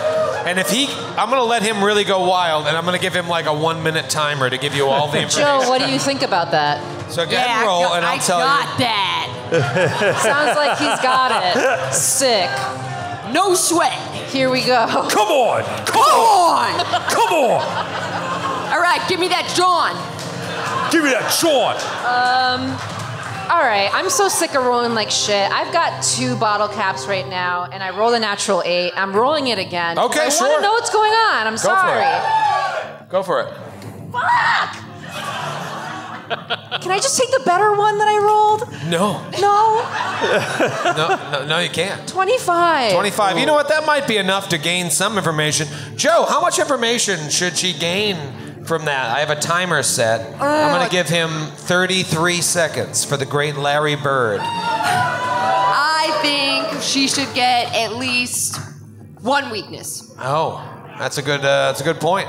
Let's see how old Bladder O'Brien, if he sits down before this gets to 33 seconds. You I will give her simply some know information. he will not. 26, 27, 28. Should I roll his dice? This is the best idea for filling dead air we've ever had. Oh, I'm so sorry. It doesn't need to be this way. It doesn't need to be this way. Here's what you know. He does sneak attack damage.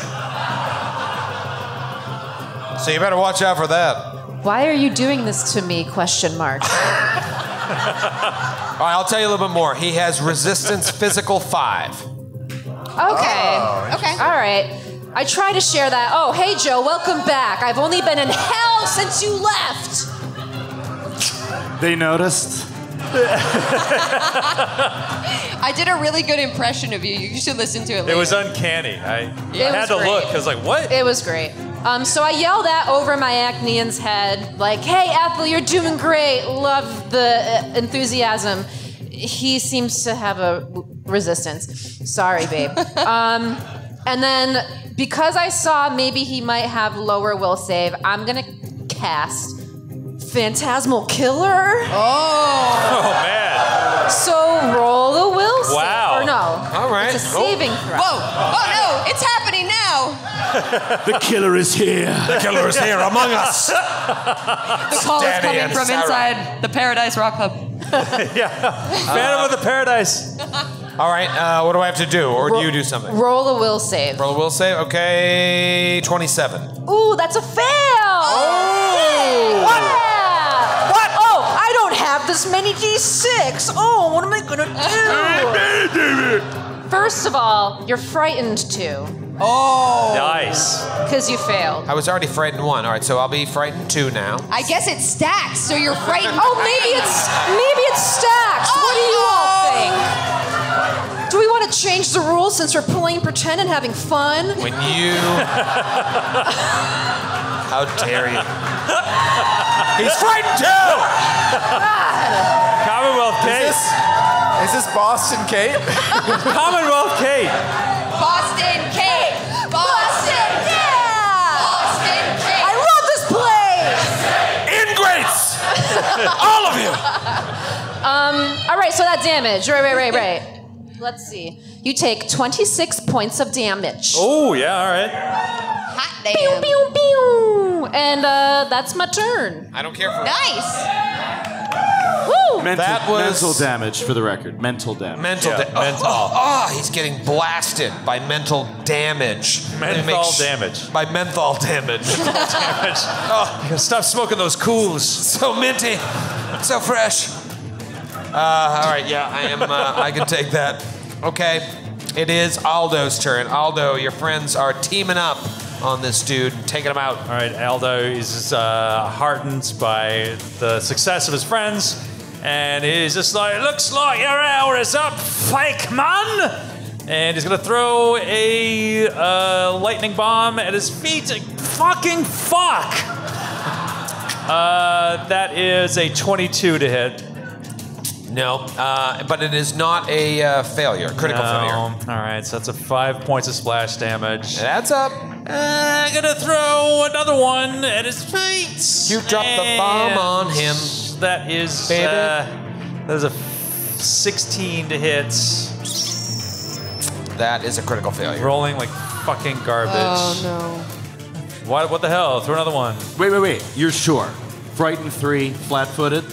That's still a critical. Damn. I don't like your tone either. I was just double checking. Just doing an accounting. Turn your hat around. Nah, bro. You would get beat up by a BU nerd tonight. That is a 24 to hit on the last one. No, poop salad. But that will actually give 5 points. Five points. Yeah. All right, so Aldo is just... He's so far away from the enemy. He can barely see him. I know. Just relentlessly chucking bombs at the wall directly. Fucking absurd. It's a silly thing we do. But like each time, like one of them explodes, there's this boom. This like sonic boom. Like the Blue Angels are flying overhead. Like every time. It's just boom, boom, boom. Suki and Pepsi. Suki. All right. Suki. Little fadeaway Suki jump. Suki. Oh, yeah. Nothing makes me laugh more than that fucking song. Like, I should mention, everybody knows Francis from Getting the Drunk, right? Francis? Where is he? Francis is shooting the show tonight. Francis and CJ. Actually, the entire team from the new Glass Cannon 2.0 is here. Is here tonight. The whole crew. That's how we do. Started from the bottom, now we're here. Matt's right there. Yes. Hi, Matt. And the reason I bring that up is because I'm sure he laughed at that round ball rock drop. Whose turn is it? Suki. All right, Suki dribbles in, goes for a layup, stands behind Pepsi. She is going to fire her electric arc, heightened to 5th level at Mun, and it's a reflex. I thought it was a, well, that's fine. Great, he's frightened 3. Yeah, reflex save. Reflex save. Reflex save. Frightened 3. That's going to be a -3 to his reflex, John. What, are you scared? 29. Tits. That Inappropriate. is a success. There are children here. There are drunk children here. How dare you? Oh my god. Oh my god. There you go. 13 points. Oh, 13, 14, 15 points of electricity. 7 points. Half of that. Thank you, Joe. 7 points of electricity. And then, and how's he looking? Fine? Great.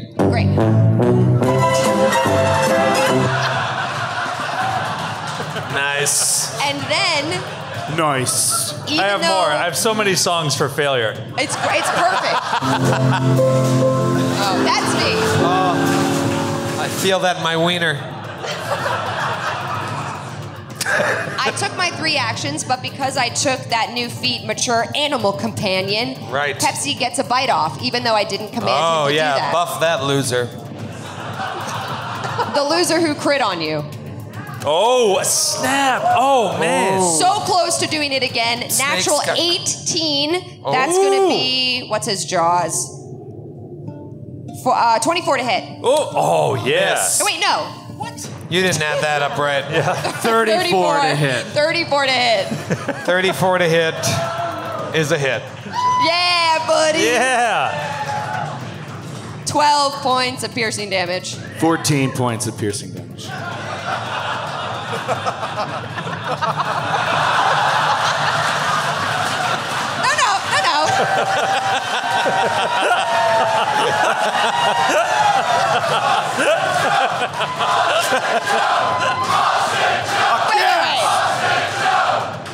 I'm bad at math, but I rolled a 6 and a 2. Why are you going to go into this right now? Because you're correcting me in your I'm roll. not correcting you. Ooh, math fight. Ooh. Math fight. Nerd. What's 6 plus 2? All right, yeah, 12. Take it. Looks like a couple of students from MIT came up on stage tonight to have a good old-fashioned math fight. Anybody here from Boston? All right, Is Ethel. he dead? It's Ethel's turn. No, Okay. stop. Stop playing your crappy character for a moment. Ethel, you're up. You have had a rough day, I've had a rough day. to say the least. You have that faint taste of Jägermeister on your lips. And no memory of how it got there. Must have happened in the dreamlands, you think to yourself. But you look over at Myacne and Mun, a person you're still trying to remember, like maybe on the boat they had mentioned, oh, we found these receipts. You don't really know who he is, but you know he's gotta go. It's your turn. Double slice. Okay. It's the best I've rolled all night. Okay, so that's Not saying much. that's not. That's a 39 to hit on the Warhammer. Hit. And a 28 on the hatchet. Hit. Yeah! So that's a crit. What? Crit. Is the The 39 is a crit. Well, let me ask you this. I tried to look this up, then I moved on with my life. Does frightened lower AC?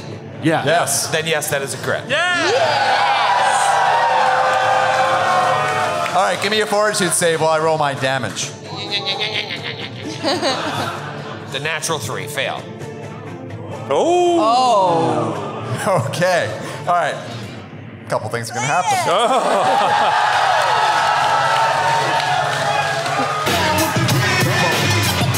right. 32 points of damage from the Warhammer. He's dead. Shut up.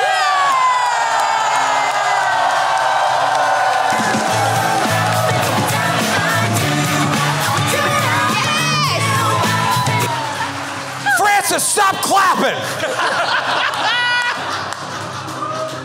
Motherfucker. Friends like these, huh? The lights came up and I just saw Francis. You son of a bitch. This guy hits the floor and like unravels like, imagine a mummy, right? All of its folds of cloth, the cloth start to fall and there's nothing underneath. He's completely hollow on the inside. And Ethel just continues to pound with the hammer against the open rags on the floor. It's like, muscles bulging, sweat pouring. It's kind of hot. It's kind of hot. And he's like, I mean, I would say stop, but like she goes up to stop you. She goes up to stop you and then sees and does not stop you. Eventually, he stops of his own accord and he looks up. He's like, I got your note.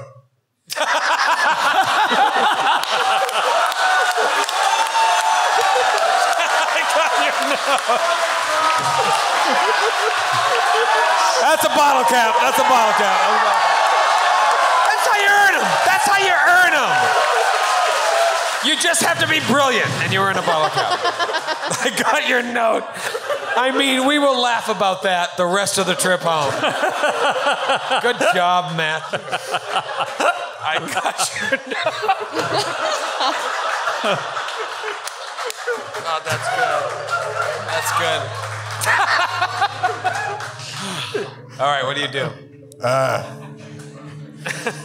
I had the weirdest dream. We were fighting that tree thing. And then all of a sudden, I wasn't there with the tree thing anymore. And I was in my wife's attorney's office. My wife was there, and her attorney was there, and I was representing myself. And Pro say, can you see? it was so strange. Every time they would say something to me, and I could just feel my life and my marriage and my love and my children slipping away from me. And every time they said something, I don't know, I want to get too graphic, but it was like more shit. It was like soaking through my clothes. But then you were there. What, me? You were there. And you started to, you would like wipe my brow. What was I wearing?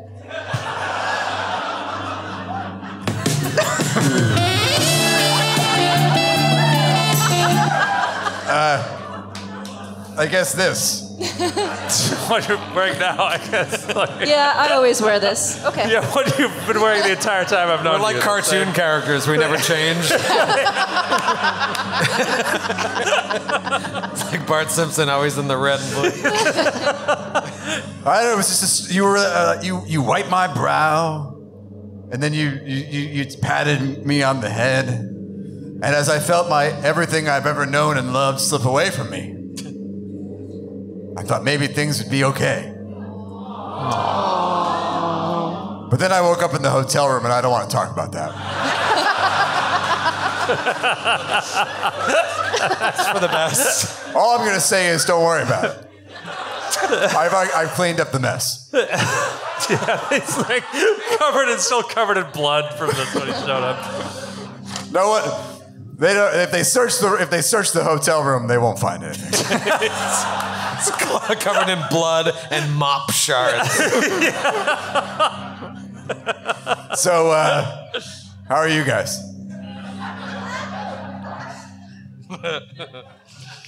I've been better. Atticus has become visible again, and during Ethel's whole dream speech to Eris, he's kneeling down on the remains of this husk.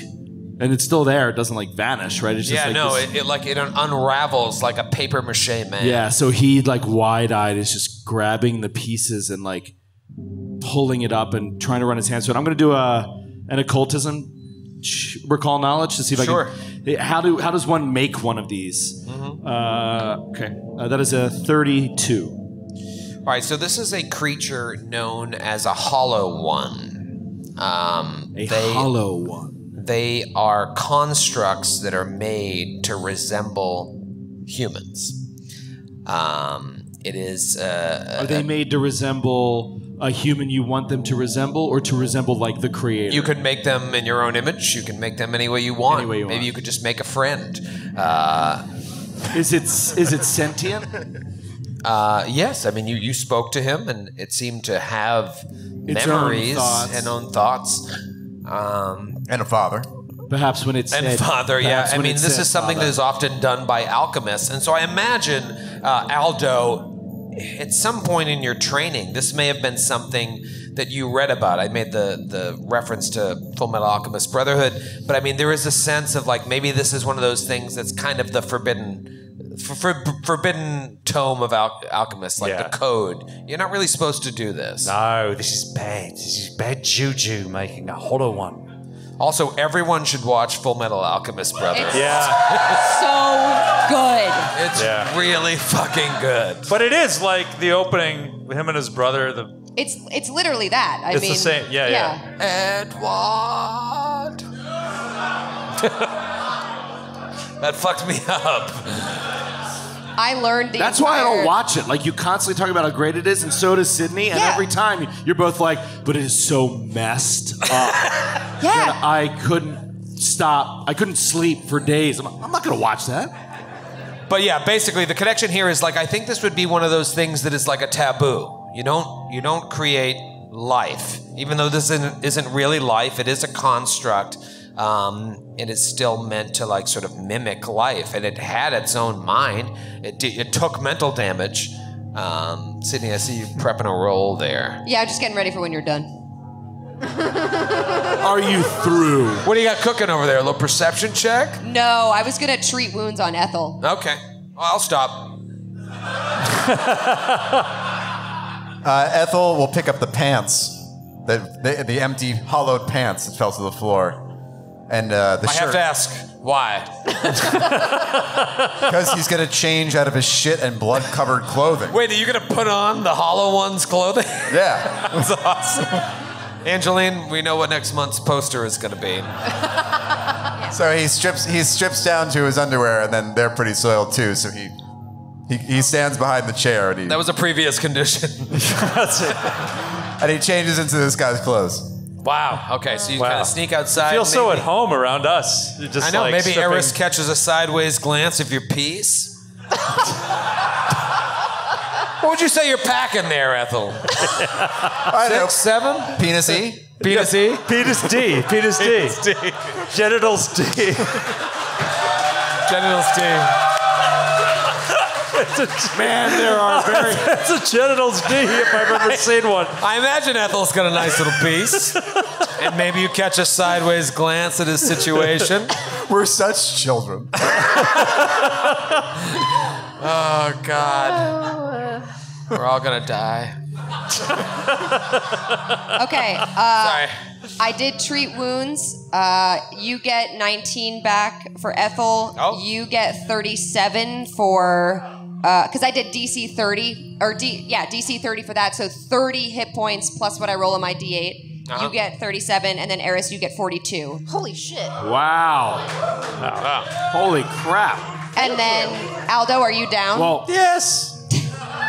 well, let's just be aware here that this is 10 minutes a pop. 10 minutes a pop. So now we're in this lobby for like 40 minutes. Okay, we've been doing. Let me talk to you about this vestibule. Yeah. So So you we're barged searching in around, and like jumped into a fight. It's actually kind of cozy in here. There is a carved wooden coat rack that is topped with stuffed sturges. If you guys remember from Feast of Ravenmore, like giant fucking mosquitoes. Upstairs.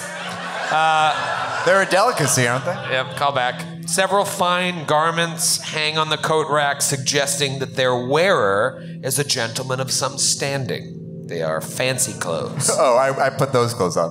Oh yeah. You didn't search the room, you just started taking his soiled clothes. There are numerous fancy bottles, strange alchemical objects, and a hefty cudgel sitting on a recessed shelf. And then directly opposite the door is a portrait of the man who answered the door. He's in his 50s, neat blonde hair, immaculate attire, and he's just kind of like this. And a chemical scent fills the air. Aldo, you notice it first, and then everyone else kind of smells it. It's like, oh wow, that's like, you know when you're near a pool? Yeah. Yeah, it's kind of like that. Can I do an alchemical lore to Fuck yeah, identify that scent? That is a 34. 34. There must be an alchemical lab nearby. There's an alchemical lab nearby. Can I inspect the cudgel? Yes. You want to roll on that? Sure. Can I roll, I don't know, athletics? What we roll? Athletics sounds good.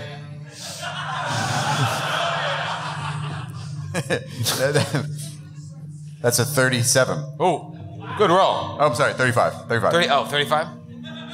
You're fucked. There's no way. No, that's still good. It is a wooden cudgel with no other properties of interest. Can it be used as a weapon? Yeah, it's a cudgel. Yeah. It's literally the only reason one would own a cudgel. Can this gun be used as a weapon somehow? I'd like to play badminton, but today I'd like to use my cudgel. Well, who builds a cudgel out of wood? That's just weird. Well, I didn't know what that was, so I looked up cudgel, and cudgel literally is a short, thick stick used as the weapon. So Made like, of it's wood. made of wood. Eris stuffs the cudgel down his pants to increase his bulge. Don't play my player. Not Eris, Ethel. So she stuffs the cudgel down your pants. Sorry, I meant Ethel. No, it's a cudgel. This is a beat stick. A beat stick. I'm adding it to my. What are you in a cargo cult or something? Specialize in hammers. Atticus will detect magic on the immediate area, just to if there's presence or absence of magic in the 2 rooms. Yes, you notice that there is an aura of magic coming from one of the pockets of the coats that's hanging on the coat rack. He starts walking to the coat rack slowly. Puts a little rat hand up to it. Coat rack, Joe. No. He starts rooting.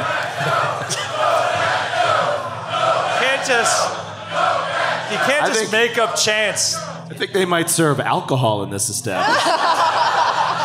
Be sure to tip your bartender.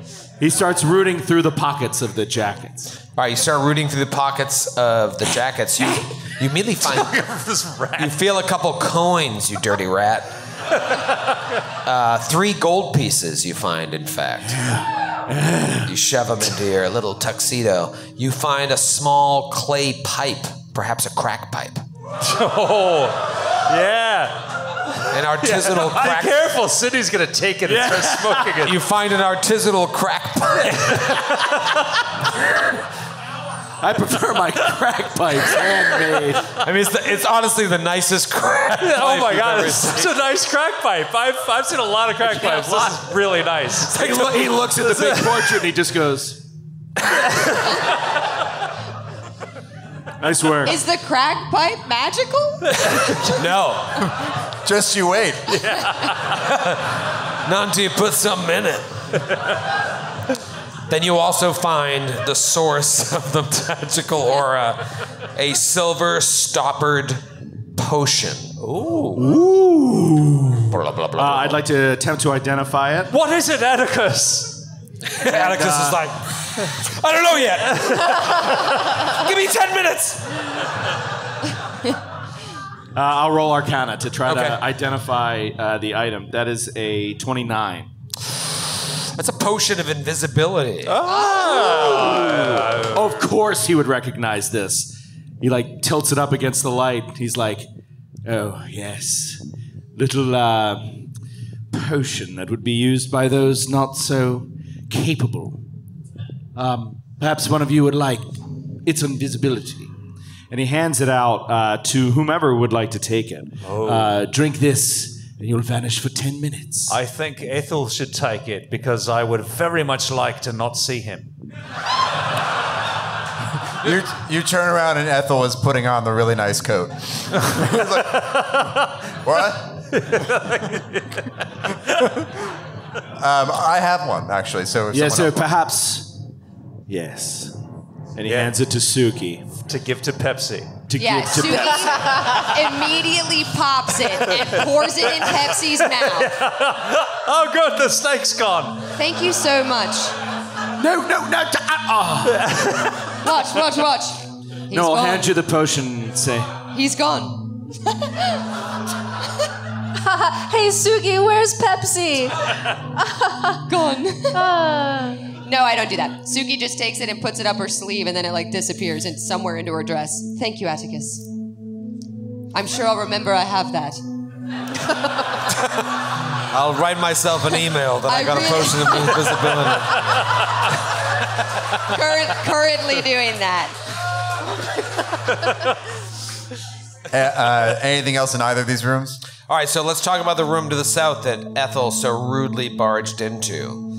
I just opened a door. It is, like I said, a study. There's all these old maps hanging on the wall, 2 comfortable leather captain's chairs drawn up to a curious table that looks to be made from a small preserved owl bear. GCN owl bear t-shirts available at the merch stand, by the way. Wow. There is a decanter half full of red liquid in a leather case lying on this bizarre looking table. Yeah. And there's is there a fucking door in here? Yeah, right behind Atticus. Behind Atticus, yeah. And there's a door right to the north of Urus. I hand the decanter to Atticus in case it's anything more than wine, and I'll inspect the leather case. All right. You hand the decanter to Atticus. You hand it back to me. He hands it back to you. You open up the leather case, and it contains 7 crystal goblets that are worth, I can tell you, 25 silver pieces each. Oh. If you want to just steal from this person. Yeah, like we're just robbing this guy's house. Oh, this is a straight up home invasion at this point. We're just like robbing this guy. Yeah, we take it. Everybody roll a perception check. Everybody. 30 for Atticus. 26 for Eldar. 33 for Ethel. 29 for Eris. 34 for Suki. All right, so literally everybody, as you start to come, I imagine you're walking in, like, oh, can I see that room? Coming in and out, so all of you get a look at it. You start to look at the maps, and you notice that one appears to be missing.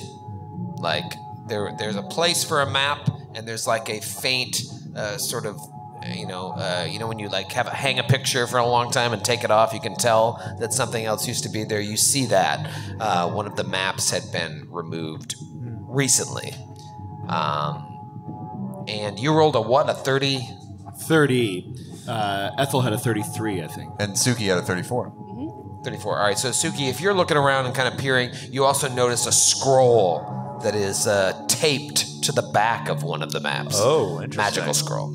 Yeah, maybe she's like feeling that spot that was missing, and then she feels a bump, and she peels it and pulls it out from behind it. Can I tell what it is? You have to roll an Arcana check. I can do this. She says to herself. Yeah, a little self-affirmation before she... That's a 29. It's a scroll of raised dead. Oh. Whoa. Wow. I think she immediately is like, oh. Alto, Yeah? what you were saying before about this entity, I think perhaps Mun is doing something far more dangerous. He had this taped behind one of the maps. It's a scroll of raised dead. Well, yes. I mean, I don't think we should carry the comparison to Full Metal Alchemist too far, because this is something that can be done in the Pathfinder universe But what without if many he's trying repercussions. to bring back his mother and... No, I know, but I hope he doesn't turn his brother into a robot or anything else with this. But he's gonna fuck it up! I know. Well, yes, you're right. Spoilers. Sorry. It happens like in the first episode. Anyway, Yes, first episode of the fucking show. like we said, it's a messed up show. No, this is why would he store? This is something of great value. You're gonna type it up behind a... I tear down the other maps. I wonder if there's other ones. You start tearing down the other maps. They're depicting various regions of the inner sea. 2 of them are actually quite old and fine. Maybe someone less of a savage than you would be like, hey, stop, hold off. Those are old maps and they're nice. Oh, actually, can I do, before we do that, because I have geography lore. Yeah. Ooh. Can I do just to see how valuable they might be or like Yeah, what sure, they for depict? sure. 30. 30. Okay, so there's 2 maps in particular, one of Ustalav and one of Osirian, that are like quite old, fancy, fine. They might be, you could actually resell them if you wanted to continue to steal from this man while he's of course not in this room. But yeah, the other ones look the kind you get at a bus stop. All right. I'm gonna grab the 2 that are worthwhile and take them. And I'll tell you, they're worth 75 silver pieces each. Nice. The table is fancy too, but it's not like you guys have a way to carry that table out of there. No. And You turn around and Ethel has loaded the table onto his back. just has an owl bear corpse on his back. The decanter is made of exquisitely etched crystal containing a superb vintage of red wine, a rare Talden style. Oh. I imagine back in the day, Atticus, you could have only have dreamed to drink a Talden vintage. He'd have to be invited to somebody much richer's place to have wine of this nature. But he's like, Ethel, put down the table. We're not here to loot the place. Yes, we are. No. We need to find the master of the house. He starts looking up And kill him? around. And kill him and loot him. And take his stuff? Take the deed to the home itself. Sell the land. Real estate is at a premium right now. We can really clean up. There's a housing shortage. There is a huge housing shortage. There's another door in the foyer. Perhaps we should go through that door before entering further. Ethel hurls the owlbear table through it. Suki ducks. Which way are you going to the door to the north, just north of Eris? Go to the north! Or the door to the west of Atticus? Where did you throw that fake table? I'm in that room, so the door of the west. Yeah, that makes sense. The door to the west! The door to the west! Atticus is not there, for the record. Is it because you're nowhere afraid near of being that door hit by that's the opening table? right now. All right, so Atticus moves out of the way just as Ethel throws an owlbear table at this door. And you open up... You fucking dummy. You open up this... Ethel's been through a little bit of an experience. Like he's in a state right now. He's like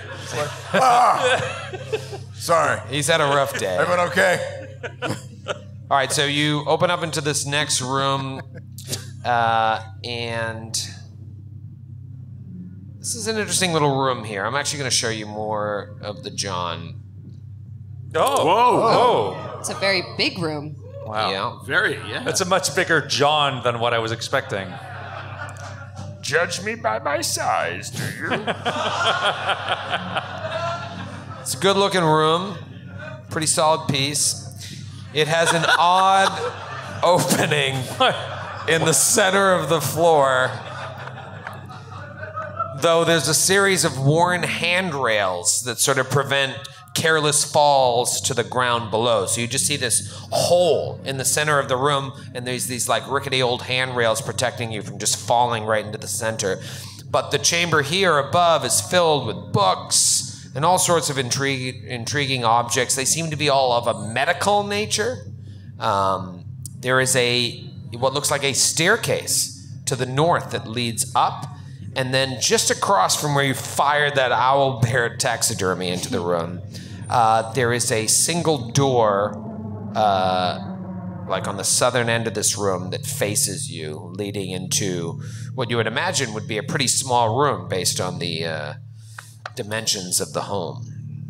A closet, perhaps. Yeah, let's check the small door. Open it. I open it. After you open it, and there is what looks like a small, it's like a velvet and mahogany lined chamber that contains a brass chain and pulley hoist elevator. So like the type elevator, it looks like it only goes down, that you have to like pull yourself. Like a dumb waiter? I'm talking to Matthew. And like a dumbwaiter? Yeah, like a dumbwaiter. It's really perceptive. Thanks, Troy. It's not. Yeah. You look like a dumb waiter. Good job, Matthew. Matthew, Good job. Matthew Capodicasa. Yeah. Let's hear it from Matthew for coming up with the really great questions, all on his own, without any fucking help. Every time, man. It's good to be back. Like clockwork. It's good to be back. You know, it's a beautiful look. Like everything in this house is very pristine. Obviously, Mon, if he really does live here, has some money. But you do notice there are some mold splotches running along the lower parts of the velvet wall. That's going to lower the value. Covering.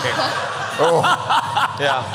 That's unless you don't get an inspection, you'll be fine. Let's take that into account when we're So like black doing our mold or appraise just check. like mildew? It's kind of like a mildewy, greenish mold. Oh, okay. It'll be fine. We can resell. Yeah, as long as it's not black mold. Let's get some box fans in here. I should see some fans. But yeah, there's a lot in this room here. All right. Can we search I'm this gonna room? roll a seek on the room. Yeah, I'm gonna Roll do a seek. perception as well. Perception. 29. Okay, what are you looking for in particular? Just kind of. I'm looking through the books. Valuable stuff. Yeah, to see if there's anything of the ilk of Lowell's collections. It's also socks. You need some. Yeah, that's the one thing he's missing right now is. The worn books that seem to be lining the room shelves are reference works for the most part, most of which are about the creation of constructs, like you just fought, and other alchemical experiments involving flesh and bone. You imagine you could make a pretty penny if you stole every book here, because this might be the kind of books that they like burn in the town square. No, you're not supposed to do this type of alchemy. But I can't imagine you have the capability, so I don't know why they wrote the value of all these books in the adventure. It's 250 pounds worth of books. Jeez. What's the value? 900 silver pieces. But let's spend a day. I can't. I'll go get an ox cart and slow them out. I'll tell you this, in addition, there are also enough alchemical tools and supplies in this room to count as 2 complete alchemist labs. If you wanted to gather them all up, Aldo. I think Aldo is like is salivating at all this. He's just like, oh, this is wonderful. Like, I haven't had this kind of equipment since I came to this strange alien world. What? Never mind. And he's gonna, he's like gathering like little beakers and like flasks and stuff. And gathering all this shit, nice. put in your pocket, and you see something that like you've only read about. And I imagine you've always wanted to have one, but maybe you never had the coin in which to do so. And you pull it off the shelf. It's something known as a hybridization funnel. Oh, what? It allows you to mix 2 alchemical splash weapons into a single flask. Oh, wait! Whoa. Wait! Wait! Yeah. Right now it only exists in 1E, but I'll send you the 2E specs. Oh, sweet. Okay. ASAP. Thank you. You keep looking at the books and everything, Atticus and your best friend Suki. You also find a straw-lined wine crate that has like a stamp on it that says product of Taldor, and it contains 11 bottles of the same fine vintage that you found in the decanter in the other room. Wow. A nice Dornish red. Oh, this is good. Ethel picks it up and hurls it through the next door. It shatters. No. Red wine goes everywhere, starts seeping into the floor below. Ethel, you monster. You find a wooden case that's nailed shut that has all these alchemical symbols on it. I'm just going to say you fucking crowbar it open. There are 12 vials of alchemist fire inside. Whoa. And 12 vials of acid. Oh my gosh. Yeah. Wow. There's a shelf in resting on a shelf in a glass leech bowl with gold tongs depicting frolicking vampires, next to a purse that has been made out of a small taxidermic cat. You find 280 silver pieces and 2 tourmalines of high quality worth 125 silver pieces each, as well as 4 chunks of cloudy amber worth 5 silver pieces each. Yeah. Wow. This is the most like loot we've ever found in this campaign. Yeah. Suki. Oh, we spent an entire book in our dreams. That's true. Yeah, we did find some amazing loot. Tactile shit. You couldn't keep any of that. Suki takes the cat purse and tucks it into her robe and hopes no one else sees that. What are you doing? What? Suki. There's I believe this is tourmaline and cloudy amber. What was that? What was what? Did you put in your robes? Nothing. Suki. Suki. Roll off deception. I'm rolling deception. You making up rules? No, this is against my perception DC. Yeah, I'm rolling deception. Yeah, what'd you get? 23. Fail. I know. So you see her shoving coins into her purse. No, Suki, it's the Suki cat. takes the cat. Taxidermied cat purse back out. I've never seen something like it. I just wanted. We are not here to rob this man. I know. You turn around, Ethel is stuffing little knickknacks into his pockets. Yeah, we're all just like pulling stuff off the walls. Aldo, that's a really cool purse. I would try to take it too. I think you should take it. As soon as Atticus turns back and is like, "What are you doing?" Suki just puts it back in her.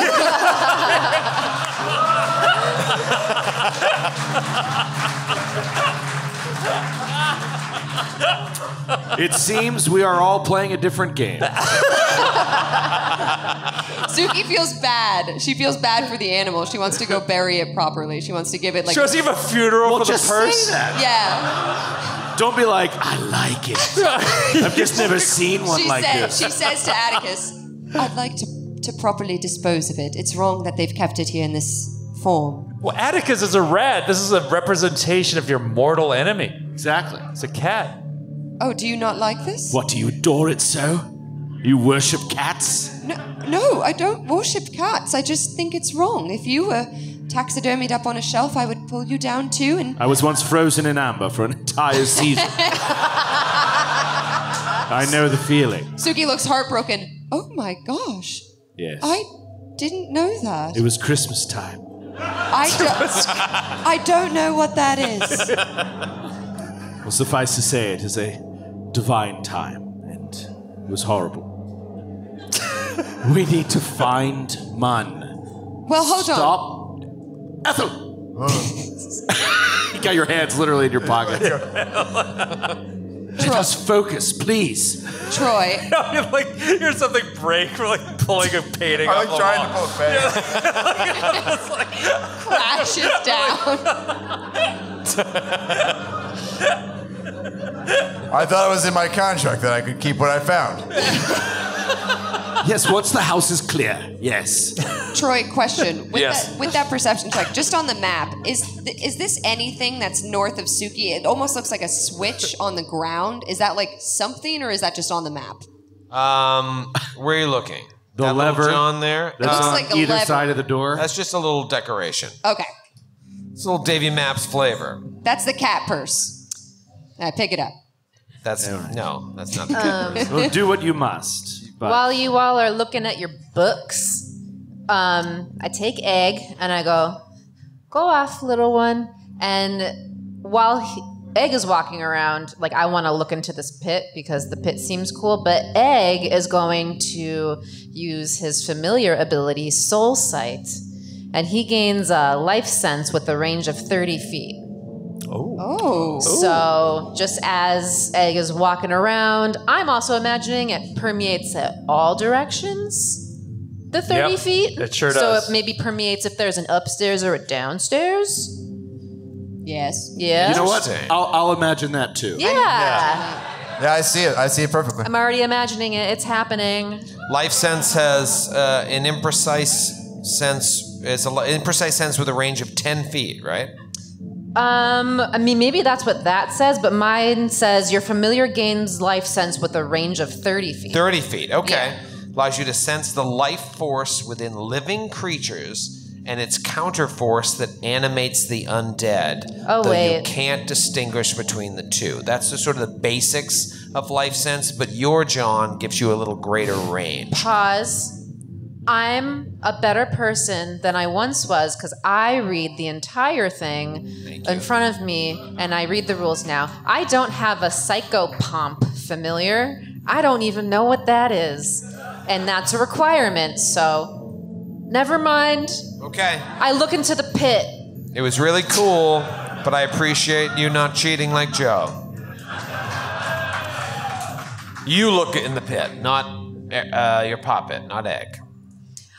Egg can look with me too. All right, you and Egg walk up to these handrails. Egg immediately falls in because it's tiny and dies.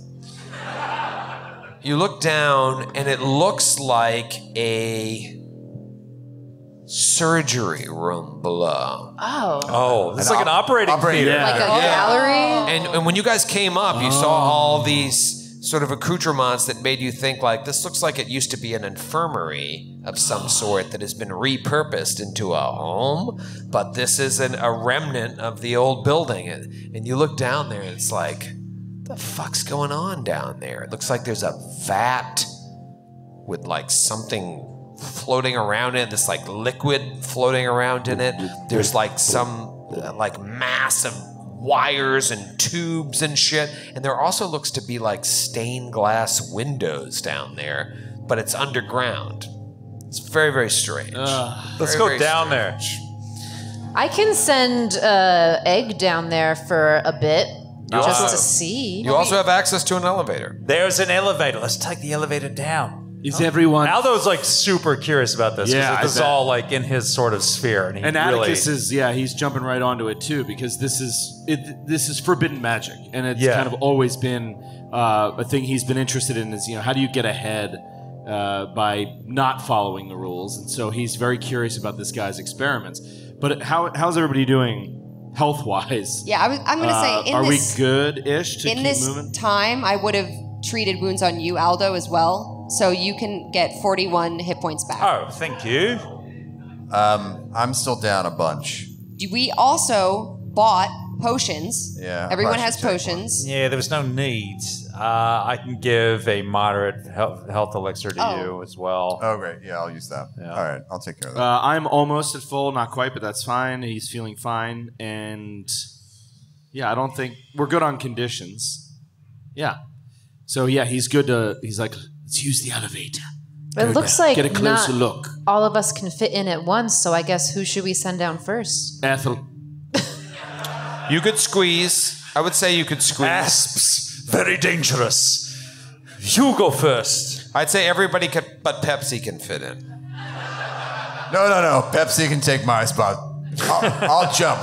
No. Just shoot Pepsi down. Pepsi is a giant boa constrictor. Shoot him down on an arrow. No. Pepsi. Oh, sorry.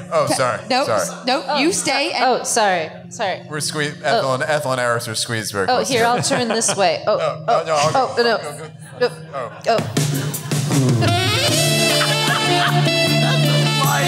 My man. Your fingers touch on the down button together. Why are we so like this? Suki allows Pepsi to go in the elevator with them. She goes, "Go on, Pepsi," and Suki is going to turn into a bird. Okay, so Suki turns into a bird to allow Pepsi, the boa constrictor, this show, to fit into the elevator. Her feet are like your hands. Oh my god, that's so cool, Suki. Look at us. Suki turns into a hawk, and then she's just perched on the railing overlooking the pit, and she just... This is so dumb. All right, so... Same. She... Walk me through this. There are 19 of you. So you stayed, Suki, on this floor. I'm staying on the railing, looking over to watch you go down. Ah, okay. I'm a bird. Gotcha. What more? What more do you want? No, I'm with you. I'm a girl bird. I'm on a railing. You're a girl bird. You're very strong. Thank you. Atticus, feet are like Aldo, Eris's hands. Atticus, Aldo, Eris, Ethel, and I wrote Poopsie because I thought that was fun. All stuff into this tiny elevator. Poopsie. Who comes out first? Ethel. All right. And then who would be behind Ethel? Well, maybe Eris if we're scrunched together. Yeah. Being awkward. Oh, sorry. Let me just get out here. Oh, okay, yeah. Okay, Uh-huh. Who's after Eris? Me. Aldo. And then Atticus and then Poopsie. Yes. Yep. All right. So here's what we're going to do. Dummies. I'm not seeing it. I know. I don't see what's that stupid. We had to get down there somehow. You told us to take the Should we all elevator. jump No, it's in? fine. It's fine. You told us to turn into a girl bird. You guys did very good. You guys did very, very good. As You're I very, very recall. smart. I turned said into I a could girl send bird. down egg, and y'all were like, "No, I love creepy stuff. Let's just go. What could go wrong? Let's knock on the door." Is that what we sound like to you? What? All this time? All this time? I love What a creepy savage stuff. impression of us. All right, so this is what you see. Ethel, Eris, Aldo, Atticus, Poopsie. You are in like a lower surgery. It is a wide space that has a floor of dingy white tiles and a broad wooden table in its center. Suki, you look down in hawk form, perched on that little railing, straight down at the table. But now that you're down there, the rest of you get a better view of what it looks like down here. There are 3 darkened stained glass windows that overlook the chamber. They're dark, you're underground. Why would there be stained glass windows underground? It doesn't make any sense. However, you can still see what the designs on them are. Each window depicts an angel. There was an angel theme on the gate and on the door. You see it again. Each of these windows is kind of like a triptych, if you know what that is. If you don't, Google it. It basically, each of them has an angel sticking its hands into the body of a patient, like a hospital patient. Are you sticking your hands into your pants right now? Yep. That's what it looks like. I hold my pee for 2.5 hours. It's an angel just sticking it in there, and let's clip that audio. Thank you. And there's a shining light that sort of emerges from the spot where the angel is sticking its hands into the patient, and all of the patients or victims, whatever you want to call them, are like this. Is that laughing? No, they're like joy. Uncontrollable Ecstasy. joy. Ecstasy. Thank you. Just like as the angel is sticking its hands.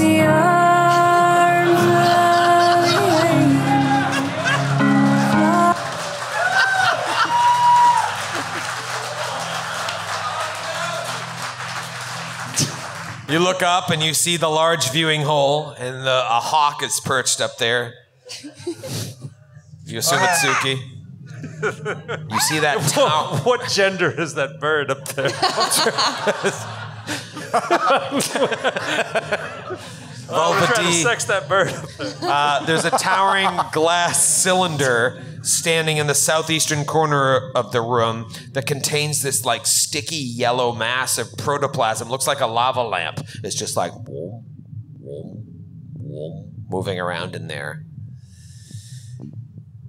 What do you do? Oh, for God's sake. I'm going to edge out of the elevator so some other people can get into the room. And then perception check. All right, Ethel steps into the room and does a perception check. Can I do a cult check? Sure. That'll be a 31 perception. Ooh, 31 perception. 27 occult. 27 occult. And Ala's going to peek his head out and do an alchemy lore check. 34. 34. Okay. Where is everybody standing? Is this where you're actually standing? Yeah, use the map. So I can't get into the room right now. You right? can walk past me. No. Yes, I could, but I'm not going to walk past anybody. I'll put Okay. Poopsie right there in between you guys. Little Poopsie. Ethel will take a step further. So Hey, is Poopsie small? No. Medium? No. Yes. Wow. I just made Poopsie small because it's fun. Oh, you did. Look at that. there's room for you now, Atticus. Okay, man, a lot going on in here. So we're in Boston. We can go a little long, right? A little. Some of us have to drive home drunk. Don't do that. We're going long, so gird your loins, cause we're going long. We're going long, we're going long, so gird your loins, cause we're going long. A little long. We love you, Nick Lowl. A little long. Not unlike Ethel, a little long. It's long. But how what?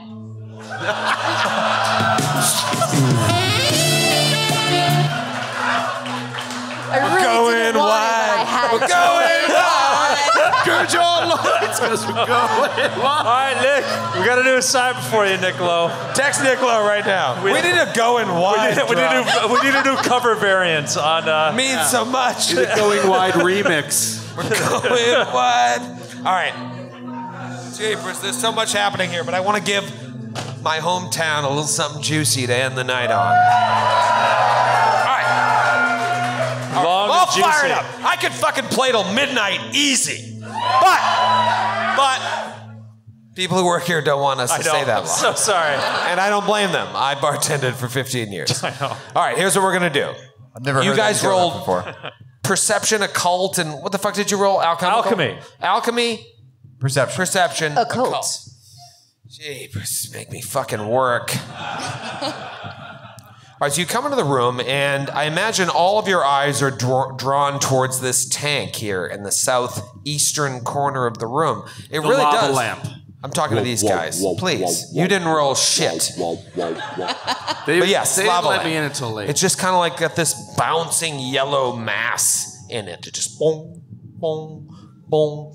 But then Ethel and Eris and Aldo and Atticus, even though you're not really taking the room in the same way all of them are, you notice in the alcove to the east, because there's like 3 alcoves. The stained glass windows are around the northern side of the room, but there's 3 alcoves. And the alcove to the east is this like, kind of looks like a figure. Like not a person, because it's not a human. It's not anything like the hollow one you just fought, but it's this like person or humanoid looking figure made up of tubing, wire, and steel, but it also has half a dozen or so vats all over its body that contain various vats, like little Fallout jars. vats or like No, like jars, basically. Jars that contain various oily looking liquids, all different colors, red, blue, green. And they also look like they have things floating inside each of these vats.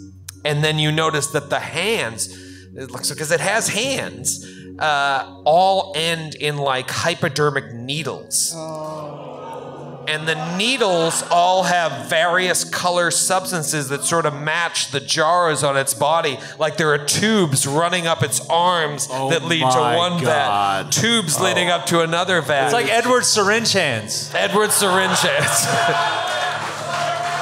So wait. How does he do that? So this is what's depicted in the window? Yeah, or I what's agree. actually Bottle in the cap room? for me. What happened? Is this what's depicted in the stained glass window or what's actually in the room? It's actually in the room. It's like a creation from this mad genius that lived here. And when you step into the room, Ethel, it like... Oh, no. Let's roll for initiative.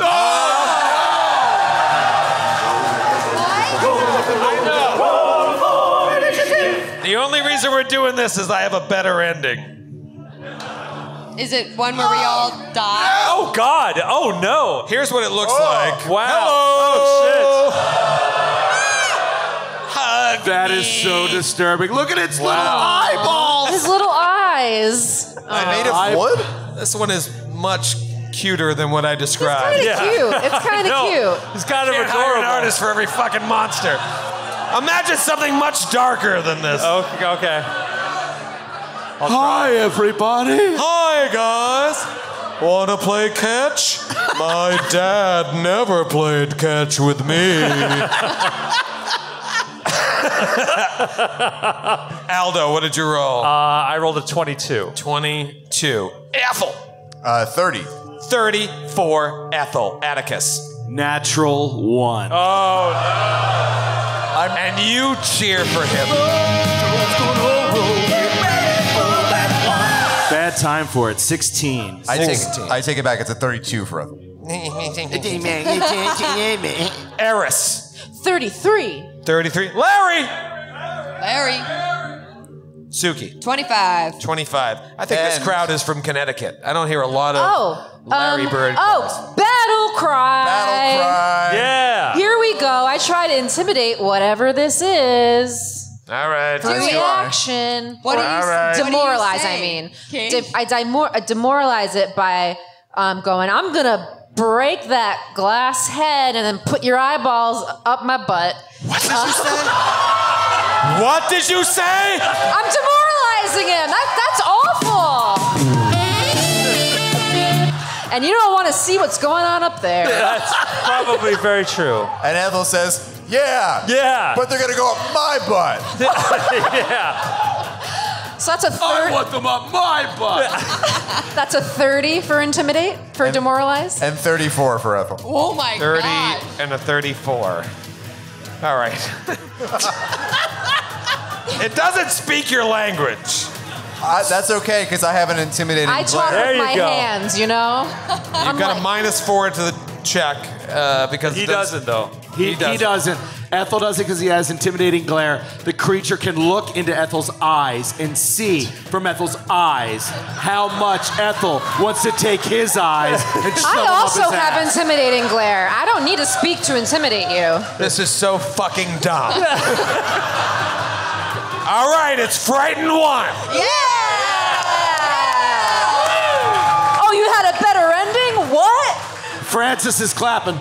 Francis. Yeah, yell at him. I will make you frightened Yell at too. him again. He's clapping. Big claps, too. How dare you? You're gonna regret going All right, wrong. I'm Frightened 1. Okay. You look it. See you in Chicago. All right. With a 33, Eris, you go first. Oh shit. Fuck. This fucking thing made of tubes and vats is frightened. So it's like we're in combat, it's coming at us, it doesn't speak our language. Awesome. I want This is like Mars Attacks. It looks like something out of Mars Attacks. In my mind, I'm referring to this guy as Pokey. Pokey. Pokey. Can I do like a knowledge check to be like, is there a way for us to like get it to be on our side? Good Like, question. Good question. Good question. You making fun of me? No, no. Okay. Roll that knowledge check. Knowledge of general knowledge? Yep. Occultism? What do you have for knowledge? I mean like arcana, occultism. I think any of those are fine. Okay, I'm gonna do the one I'm best at. This is a good sign. It's a 28. I'm Okay. rolling like shit tonight. That's not bad. No. Do you want to elaborate on that? No, you can't win it to your side. Oh, okay. Now you have 2 Alright. more actions. All right, 2 more actions. I'm gonna use a focus spell to cast a something on an object in the room with piercing, bludgeoning, or slashing damage. Ooh. By the way, it is not demoralize because demoralize has the mental trait, and this thing is mindless. Go fuck yourself. There's a brain. Put the brain on the picture. There's a brain right there. That is a picture that I didn't draw. Anyway, Some of anything our best demoralizing material. How dare you? anything in the room that I can use with, I guess, bludgeoning damage. I'm thinking there's just. a bazooka to the left of Atticus. Are you sure? Yeah, throw a bazooka at There's it. a bazooka Are you that's sure? loaded with 4 rounds. No, there's not. I mean, you look in the room. You want to like try and throw something. Yeah, there's shit on the back table there. If you wanted to like mind throw some stuff, and shit on the table to the northeast as well. Like something sharp. Yeah. Yeah. There's a knife. A knife. Awesome. It grows chicken feet. Chicken knife. The knife grows chicken feet. Yeah, And chicken knife. with the second action of spirit object, it chucks itself at this thing. Did you just say shots itself? It chucks? Oh, it chucks shucks. itself. Catapults, yeets itself Yes, there you go. at the construct. Oh shit, I just closed my character sheet on accident. Hold on. Why are you typing with the chicken feet? Oh jeez. Oh god. Oh, it's loading. Okay, here we go. All right, so chicken knife.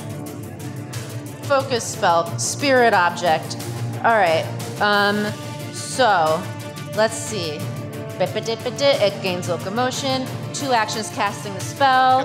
Melee spell attack roll against the creature. Do it. There it is. Look at that, Matt. How good does that look? Huh? Plus Gorgeous. 19. All right. Wait, really? 26. There we go. Zoom out. 26? 26. Sorry, I was just helping Joe do his job. 26 is a miss. Too bad it wasn't frightened. That might have been a hit. Miss. Damn it. All right. That is your turn. Yep.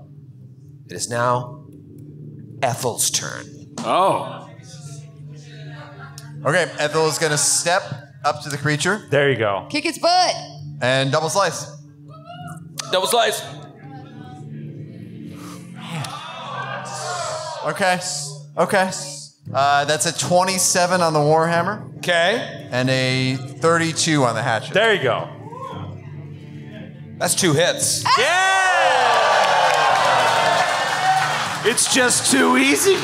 2 hits. I think you're gonna mop the floor with this encounter. Oh no. I don't like.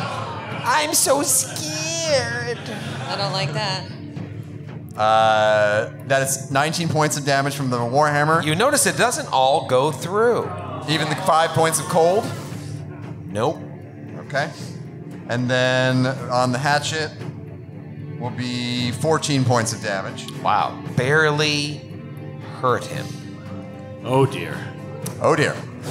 That concludes Ethel's turn. Oh. Ethel steps up. Schwam, schwam. Suki's turn. Fuck. I thought it would be different down here. Suki thinks as a hawk, but I fucked up by turning into a hawk. She flies down, and I would like to. Peck its eyes. Peck its little eyes. Oh yeah, Peck. It has little eyes. Does it though? Because it seemed to not have a brain. That's does true. Does it have little eyes? Don't trust the image. Don't trust the image that Troy specifically There showed I us. am. Can I try to? There's Hockey. Hockey's back. I will. It doesn't make sense to try to peck it. It's not going to take any damage. I'll try. All right. Shut up. Shut the fuck up. Hey, shut the fuck up. Stop laughing at Sydney. Yeah, so let her fucking play. Guys, shut Let the her fuck do up. her ridiculous Let her do her turn. stupid. Who will defeat this monster? Chicken knife or Hockey? This is a serious game for serious players. There's a knife with chicken feet, and I'm a girl bird.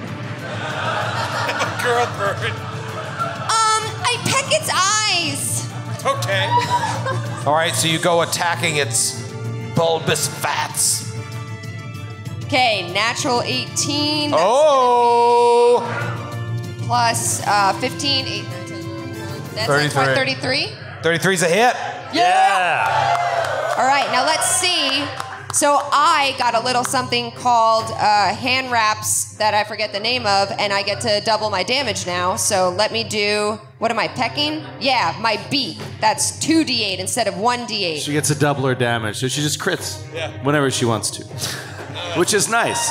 None of that sounds right. It's a good item. That is a solid 5 points of damage. There you go. When I say the damage. when I say all of you notice that it does 0 points of damage, I'm not exaggerating. And then There's more. Pepsi is attack. Could there even be more? Do it again. But wait, there's more. You know what? No, I'm going to dismiss my bird form, and I land on the table with a thud. Yeah. Oh snap! All right, here Yeah. comes Sooks Magooks. Sugar So that's my reaction. Shugga-gunka-sook. Yeah. And Goodbye, Hockey. We hardly knew ye. All right, Yes. so Suki, you land on the table and it shatters, and you break your leg. No! Ow! All right. Pepsi comes into the room. That's his action. He just comes behind Suki. It is Aldo's turn as Poopsie slides up right behind Suki. Aldo is going to step through Atticus into the room, get a good look at this thing, do a knowledge check on it. Okay. Gonna do alchemy lore? Yes, you can. This is an alchemical That is stitch. a 30. Ooh. This is an alchemical golem. Again, just like shit you're not supposed to do. But man, when you get deeper into this alchemical business, you can't help but desire. You can't help but wonder what it would be like if you created life. Perhaps this was a prototype for the hollow one upstairs. Either way, it is a marvel of modern alchemy. It is a golem, so it is immune to most magics. Oh, Golem. Shut up. A couple things are gonna happen. It has 30 rolled.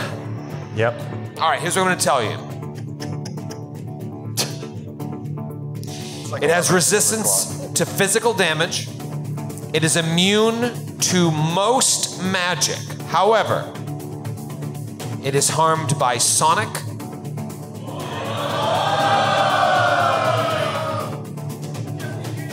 And it is healed by another type of damage.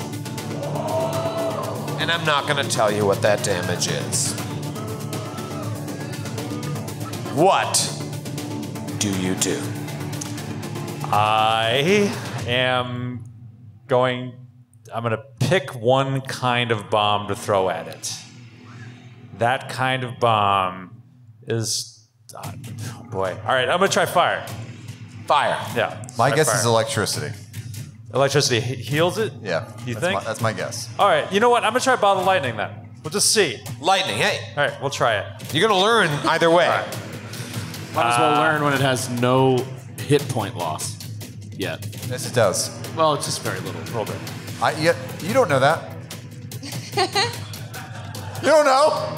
Did it We make a can see. scratch? I hit it with a hammer. I saw what hockey did. Ting, ting, ting, ting, ting. Nothing. All right, you monstrosity, fuck you! Shit. 20. 20, it smashes on the wall behind him. But it does splash damage. It does splash damage, and it doesn't seem to affect him. So you feel pretty confident that's not going to work. Okay. I'm done. You're done. Shit. Atticus Grimm. Atticus Grimm is also going to recall knowledge. He's going to try to identify what kind of magic could hurt it. Yeah. Slash, what kind of magic heals it. Sonic hurts. Sonic hurts. Oh, only Sonic, though. Is it only Sonic is the question? And then if there's something specific that heals it. Might learn some more stuff, though. All right, Arcana. Yeah, sure. Okay, recall knowledge. Arcana, that is a 38. Ooh. There you go. Yeah.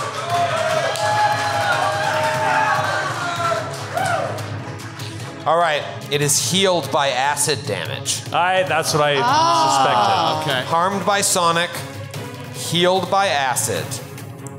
Now, do you want to know? There are two other things I can give you, but I'm only going to give you one. I'll take both. No.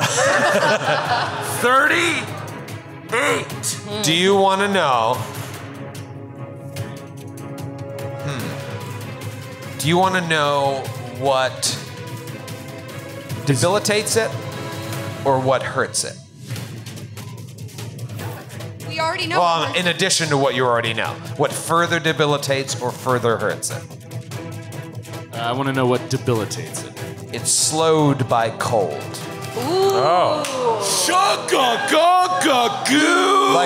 Like the cold damage I just did to it. Oh yeah, he did cold damage just now. That's right, you did. Yes. It's slowed. All right, with his 38. Yes. Yes. Yes. All right. He is going to cast. Oh, it's great when this works out, isn't it? He's going to cast a cantrip, Little Ray of Frost. Yeah. All right, 2 hit. Oh, not bad. 33. That's a hit. Yeah, there you go. All right, I apologize for how long this is going to take. Bam, bam, bam, bam. Ooh. Oh, I need a calculator. That is 16 points of cold damage. 16 points As a of ray cold of frost directly damage. connects. All right, here's what you notice. It doesn't take any damage, but it is now further slowed. So it was slowed by your hit, and it is now slowed too. Yeah. Okay. Nice. All right. All right. Nice. So it only has one action. One as it action? comes That's great. to its turn. One could call it perhaps the last action of the night. Oh, boo! No!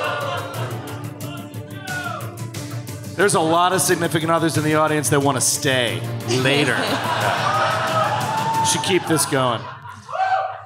And what it does is that it reaches out its arm and smashes the vat containing the yellow liquid within. Oh, the lava lamp? It just smashes the lava lamp.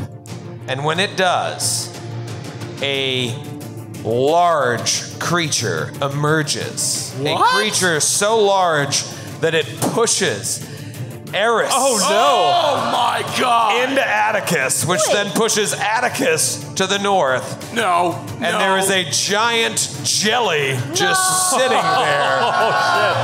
Flanking Ethel! And we will see you in the Midwest!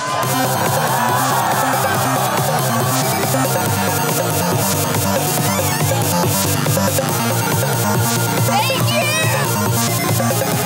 I love you, Boston!